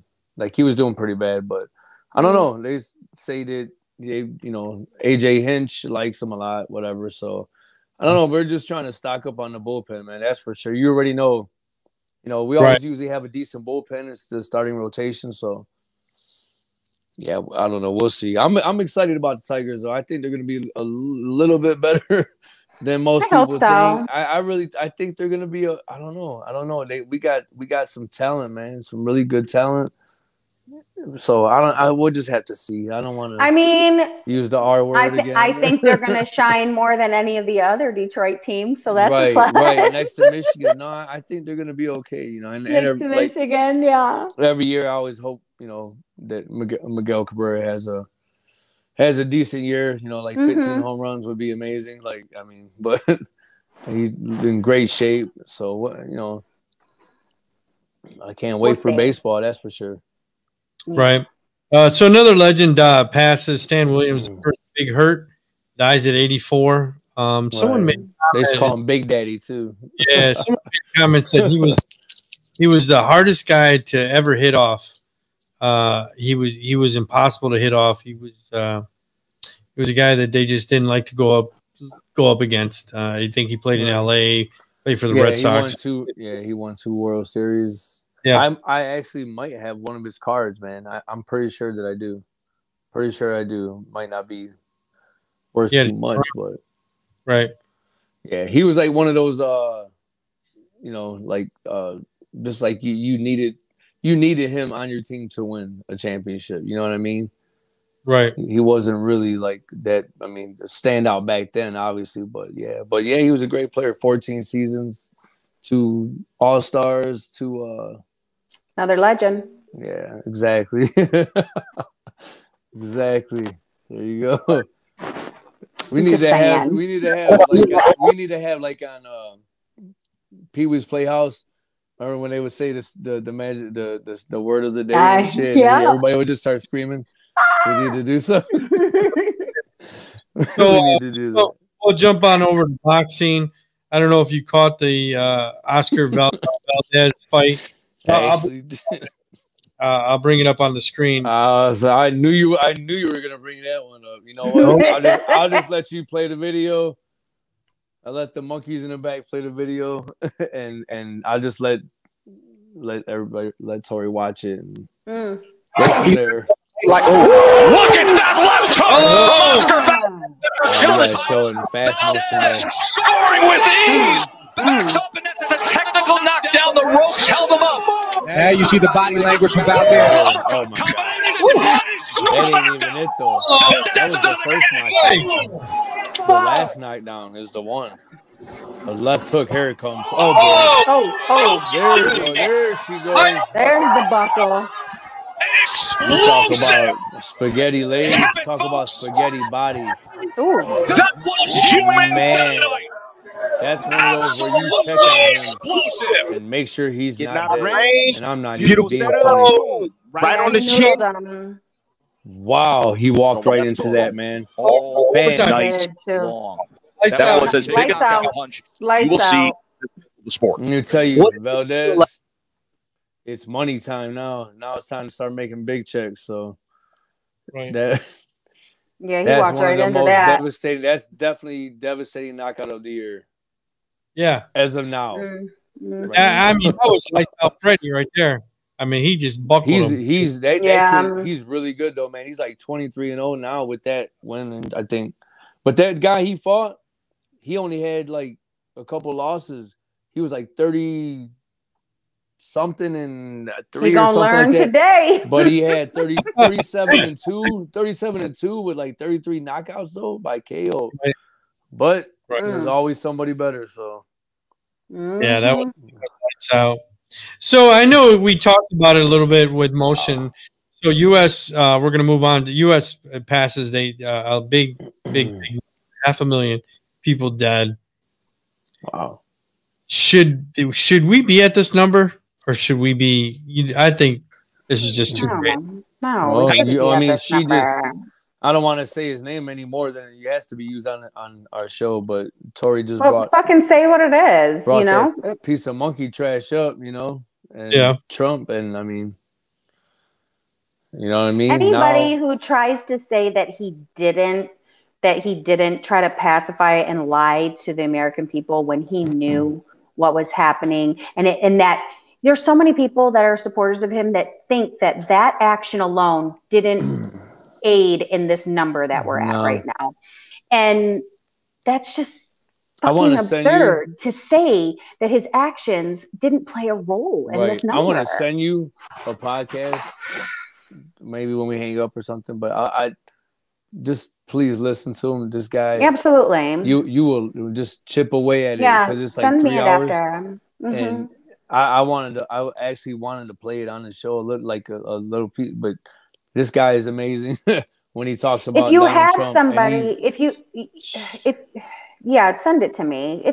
If you have somebody who's supposed to be the most powerful leader of of the world, and he's telling people, and he says he did it to tell people not to panic. Right. What? No. What the fuck? No, like that's just some narcissistic ass shit. Why wouldn't you be telling people so they can protect themselves and put forth a different effort? When you look at the other countries who were honest and forthcoming and look at the difference on how they shut shit down. Right. Even the ones that didn't shut nothing down. Even the ones that didn't. There was no fucking denial about it. Like, whether you want to call it a fucking China flu or whatever bullshit you want to say, it's still real. Death is still real. There's no coming back after you die. Like, and for anybody to say that he did not play a role in this number, you're just as big a piece of shit as him to say that he didn't. On your parade, but I got to be honest with you. This was released the other day, and it was in my notes. Romney said Trump likely will be the Republican nominee for. Oh yeah, they're getting the band back together. Right. So fuck it. Sorry, Pence, we tried to kill you, but we're getting the band back together. No worries. And I think you actually said that like a couple weeks ago, a few weeks ago, that could happen or whatever. But we're getting the band back together. Purge. Well, I mean, he didn't, he didn't get the slap on the hand or slap on the ass or nothing. No slaps. So no, you can do whatever you want. Freeze a bird. So Michael Che called all over the Jewish joke. This is what's on the screen now. Oh man! SNL critics blast him for anti-Semitism.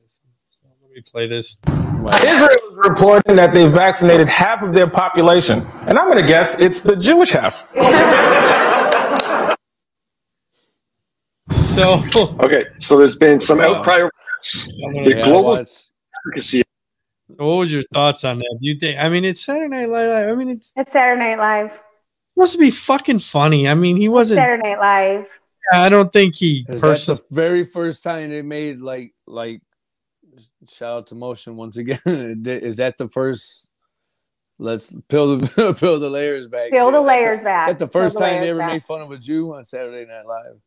Well, a Jew, a black, a white, a Mexican. I'm just asking. Like, I mean, the guy that runs it is a Jewish guy, so he's always run Saturday Night. So did he know he was going to say that? Did you read anything on that? Is that ad libbed? Because I don't know. I don't know. I'm sure they're not going to tell the truth on that because they don't want to place blame on anybody. I don't think Les wants. I don't think he approves every skit. Whatever. Okay. No, I'm sure there's other people that do that. So, hey, I tell you what. It's Saturday Night Live, and I don't honestly. Do you think you said he has a problem with it? No. I'm saying people got backlash. Yeah, I honestly don't think. I mean. Was it tasteful? No. Is Saturday Night Live social tasteful? media no. had a problem with it? Exactly. Exactly. Out of here, man. Get the fuck out of here. You know what? I listened to real quick. I listened to a wrestling podcast. Forgot the guy's name. Wrestled a lot of big stars like CM Punk, Daniel Bryan. I forgot his name. You know what? But, I think that black guy was wondering. He probably was the same. Hey, where are the white women at? Damn. Oh my God. Damn. It made me look outside and shit. I was like, what? You're fucking stupid. What the hell? Where's she? What? Who? Where'd he go? That's what he was talking about. No, but you know what? He made a good point. The wrestler. He was talking about being on social media. He said he's not because he was like I feel that he was like back in the day you couldn't like when. And I'm gonna use the same, quote. I'm just gonna quote him. He talked about when Hulk Hogan got squashed by earthing. Oh yeah, he was like, I couldn't reach out to Hulk Hogan and be like, "Are you okay? Are you in the hospital? How you doing? Whatever." So he was like, I don't reach out to people. I try to not socialize, be on social media like that because that it makes you less famous, and it doesn't, it gives people. It dilutes you. There you go. And, they lose a lot of respect and you start becoming normal. And so, yeah. It dilutes you. Everybody's got an opinion. You're allowing it to trigger you and to let it affect you and whatever your craft is. And so at that point, you just become one of them. And And I just thought that was really, really. Absolutely. You don't hear that. So. Right. In regards to Saturday Night Live, it is what it is. Like, it's what the show is. It's not a show that is politically correct. And again, turn off your TV if you don't like it. Right. All right. So we'll move on to Malcolm X. I know this is still Black History Month. Right. Black History Month. So his family claims that there's a new letter that reveals the NYPD and the FBI conspired in his murder. Oh, I believe it. After all this time, they got this letter. Like, it's crazy. Personally, I think they definitely orchestrated it and they killed him. But absolutely, it is what it is. No doubt about it. No doubt about it. That's that's crazy. Though after all these years, the letter now finally surfaces. Right. Another rapper files for divorce. XZIBIT files for divorce. I hope he doesn't have to pay her $2 million. She said, "Well, listen, I know you come for her." I know he doesn't have direct money, but did you hear? And I don't think he's got what was it? The name of his show? Pimp Your Ride Money. Yeah, right. There you go. Do you know what is it? West Coast? Wait, what was it? Pimp Your Ride? West Coast Customs. West Coast Customs. Yeah, the customs where he decked out your ride. But did you hear in regards to Dr. Dre? I only heard a little bit of it because I don't know if it's come out yet. But the song he made and he bashes his wife. Get to it. Yep. Calling her a greedy. Oh yeah. Cheers. I thought, I was like, oh shit. Out. This motherfucker's spitting. Oh, you know what that? I mean, that must mean he ain't worried about nothing. Then if he's.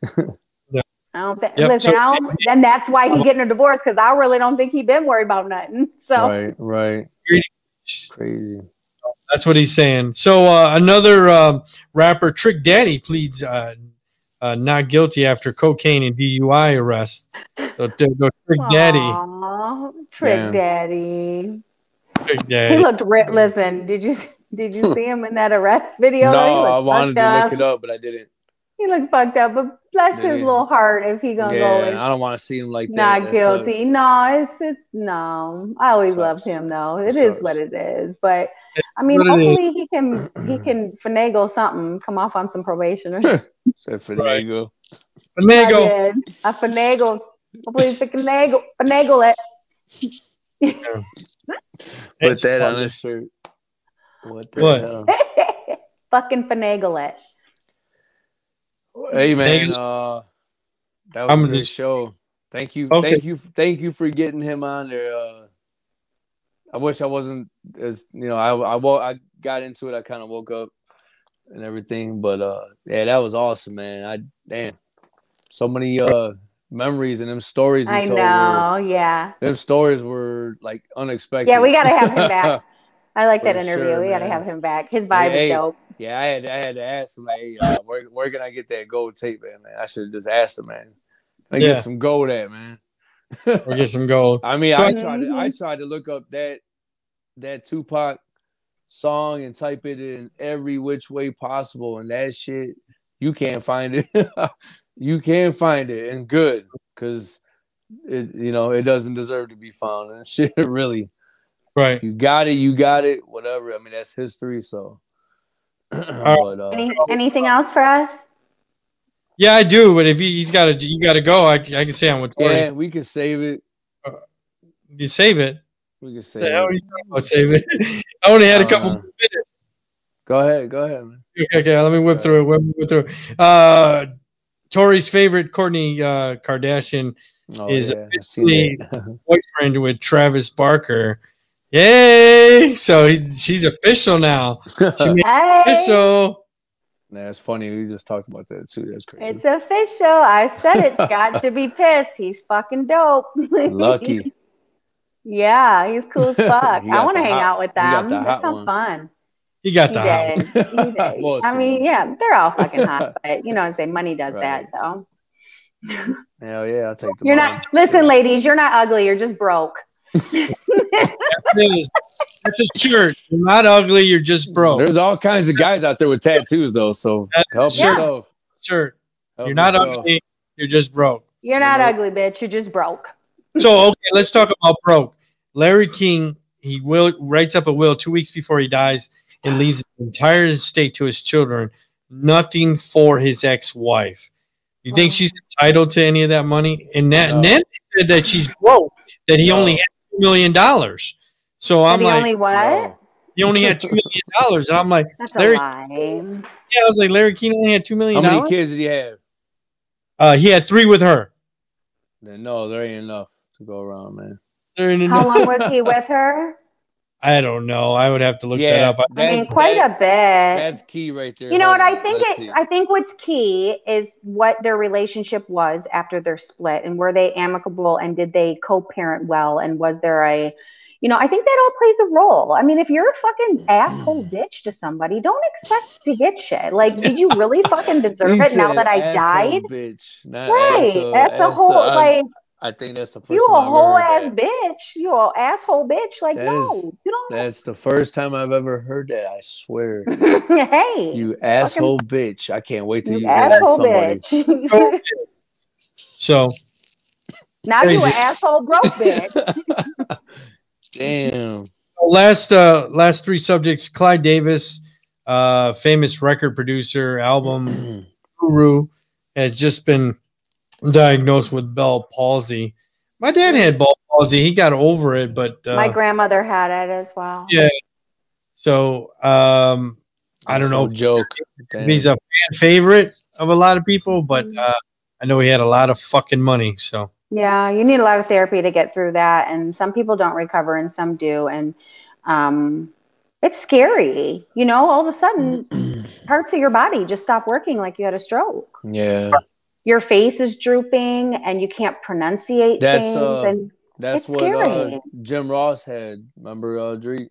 Right. Yep. And you know, one of the I was watching, you know, one of the shows, like I told you guys, you know, I kind of just watch, you know, show as much as I can, little at a time every day. So I seen, was at 98, I think, when he came back, and he wanted to come back so bad, and he was in the ring and he was talking. I mean, and his jaw was just like, it was just so hard to watch him. And it's hard to watch. Yeah, it's hard to watch. Yeah. And, you know, people were making, you know how that was, you know. It was rough, and it was all part of the script, you know. But still, it was like overdoing it sometimes. Like, oh my gosh, like, yeah, that's just kind of overdoing it. I kind of fast forwarded a little bit through that shit, but yeah. And he's and to be the amazing, legendary announcer that he is, man, is like, that's why I love listening to him. You know what I mean? He's a good guy. He, you know, lost his wife few years back, and that was like so devastating, man, to hear. You know, a couple blocks away from driving back home from the gym, a couple blocks away, got in a car accident. I was just like, wow, godly. So yeah, all right. But yeah, so I digress. Jeez. Right. So got slammed for having a diversity training that urged workers to be more or less white. Did you get it was fake when I first saw it. Right. Did you get to see it? Yeah, I saw it. I thought it was some fake. I was like, all right, who did this fake ass shit? Because just the thing alone looked generic, like someone fucking photoshopped it. I was like, this ain't put a bunch of shit isn't together. Right. This doesn't even look right. But then after reading it and seeing that it was in a training video, and then seeing their statement, the woman who was head of the training said that she didn't have that edited and it wasn't created by her. I just can't believe some of the wording. I mean, wow, like, wow, what the fuck? What the fuck? Yeah, and now they're trying to say it wasn't mandatory, but the workers are like, no, motherfucker, you told me this was mandatory. This is how we found it. Like, what do you mean it's not mandatory? And I guess now it's taken down. I don't know. It's fucked up. Wow. That's crazy. It's crazy. So, yeah, that's nuts. I hope that's fucking crazy. So Tiger Woods gets in a car accident.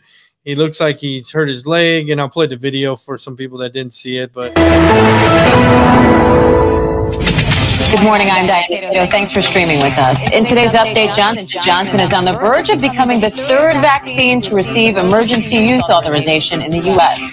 The single-dose vaccine is expected to be authorized into the ground until the 100-day review. No skid marks, no breaking. Deputies say that Woods seemed lucid and calm. They also say there was no evidence of impairment, but that will be part of the investigation. In that surgery, doctors inserting a metal rod in the Valdez shin, which suffered multiple comminuted fractures, meaning his bones were shattered to splinters. Screws and pins now stabilizing broken bones in his foot and ankle, and another surgery to relieve dangerous pressure and swelling in his muscles. It's very fortunate that Mr. Woods was able to come out of life. Woods had just started to rehab from his fifth back operation, speaking about his comeback to CBS's Jim Nantz. Tiger, 7 weeks from today, final round of the Masters. You're going to be there. God, I hope so. I got to get there first. You feel like a lot of it is based on my surgeons and my doctor. That's what I wanted to talk about. Is that he, and then boom, this accident happened. So. But did you, okay, so I know that there hasn't been any, nothing released if there was drugs, or I don't even know if they're testing for that or what, They said he wasn't impaired. They said what? They said he was not impaired. Okay, so, but did you read the part where they said he was just being impatient and rude and set off? Yeah. Because he was being impatient and rude and somebody was blocking his space, and then he was agitated. Right. Well, he, after watching the documentary on him, and he was, you know, great talent. He was groomed from a young child, but Tiger has anger issues. Like he's kind of a dick. So I totally believe that that's what happened. And, you know, at his level, he's entitled. He's got this entitlement. So I agree with you. Slow the fuck down. I agree this is with what the driver. And this is what his exact words are. Total douchebag. Yeah. You know, sometimes the universe looks like that, and it sat him the fuck down because he's still being a dick, even though he's had his struggles and things have come, you know, he's overcome stuff and he overcame his addiction. But now think about it. Think about it. He overcame that addiction because he was addicted to pain pills and all other things that happened. And then he came back, but now he's back in that mode of having the back problems, right? Yeah.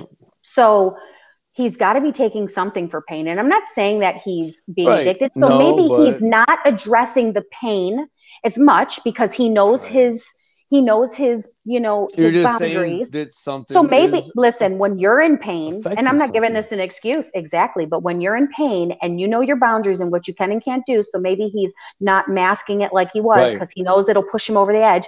It makes you fucking in a shitty mood. It makes you impatient. It makes you ornery. It makes you agitated, irritated, whatever the fuck it is. Add that to all that money. No matter how you slice it, whether he's getting high, doing it for fun, or doing it because he needs to do some yoga and take his ass to some fucking anger management classes and chill the fuck out. Well, this is the way he sounds all the time. I am talking scorched earth, motherfucker. I will massacre you.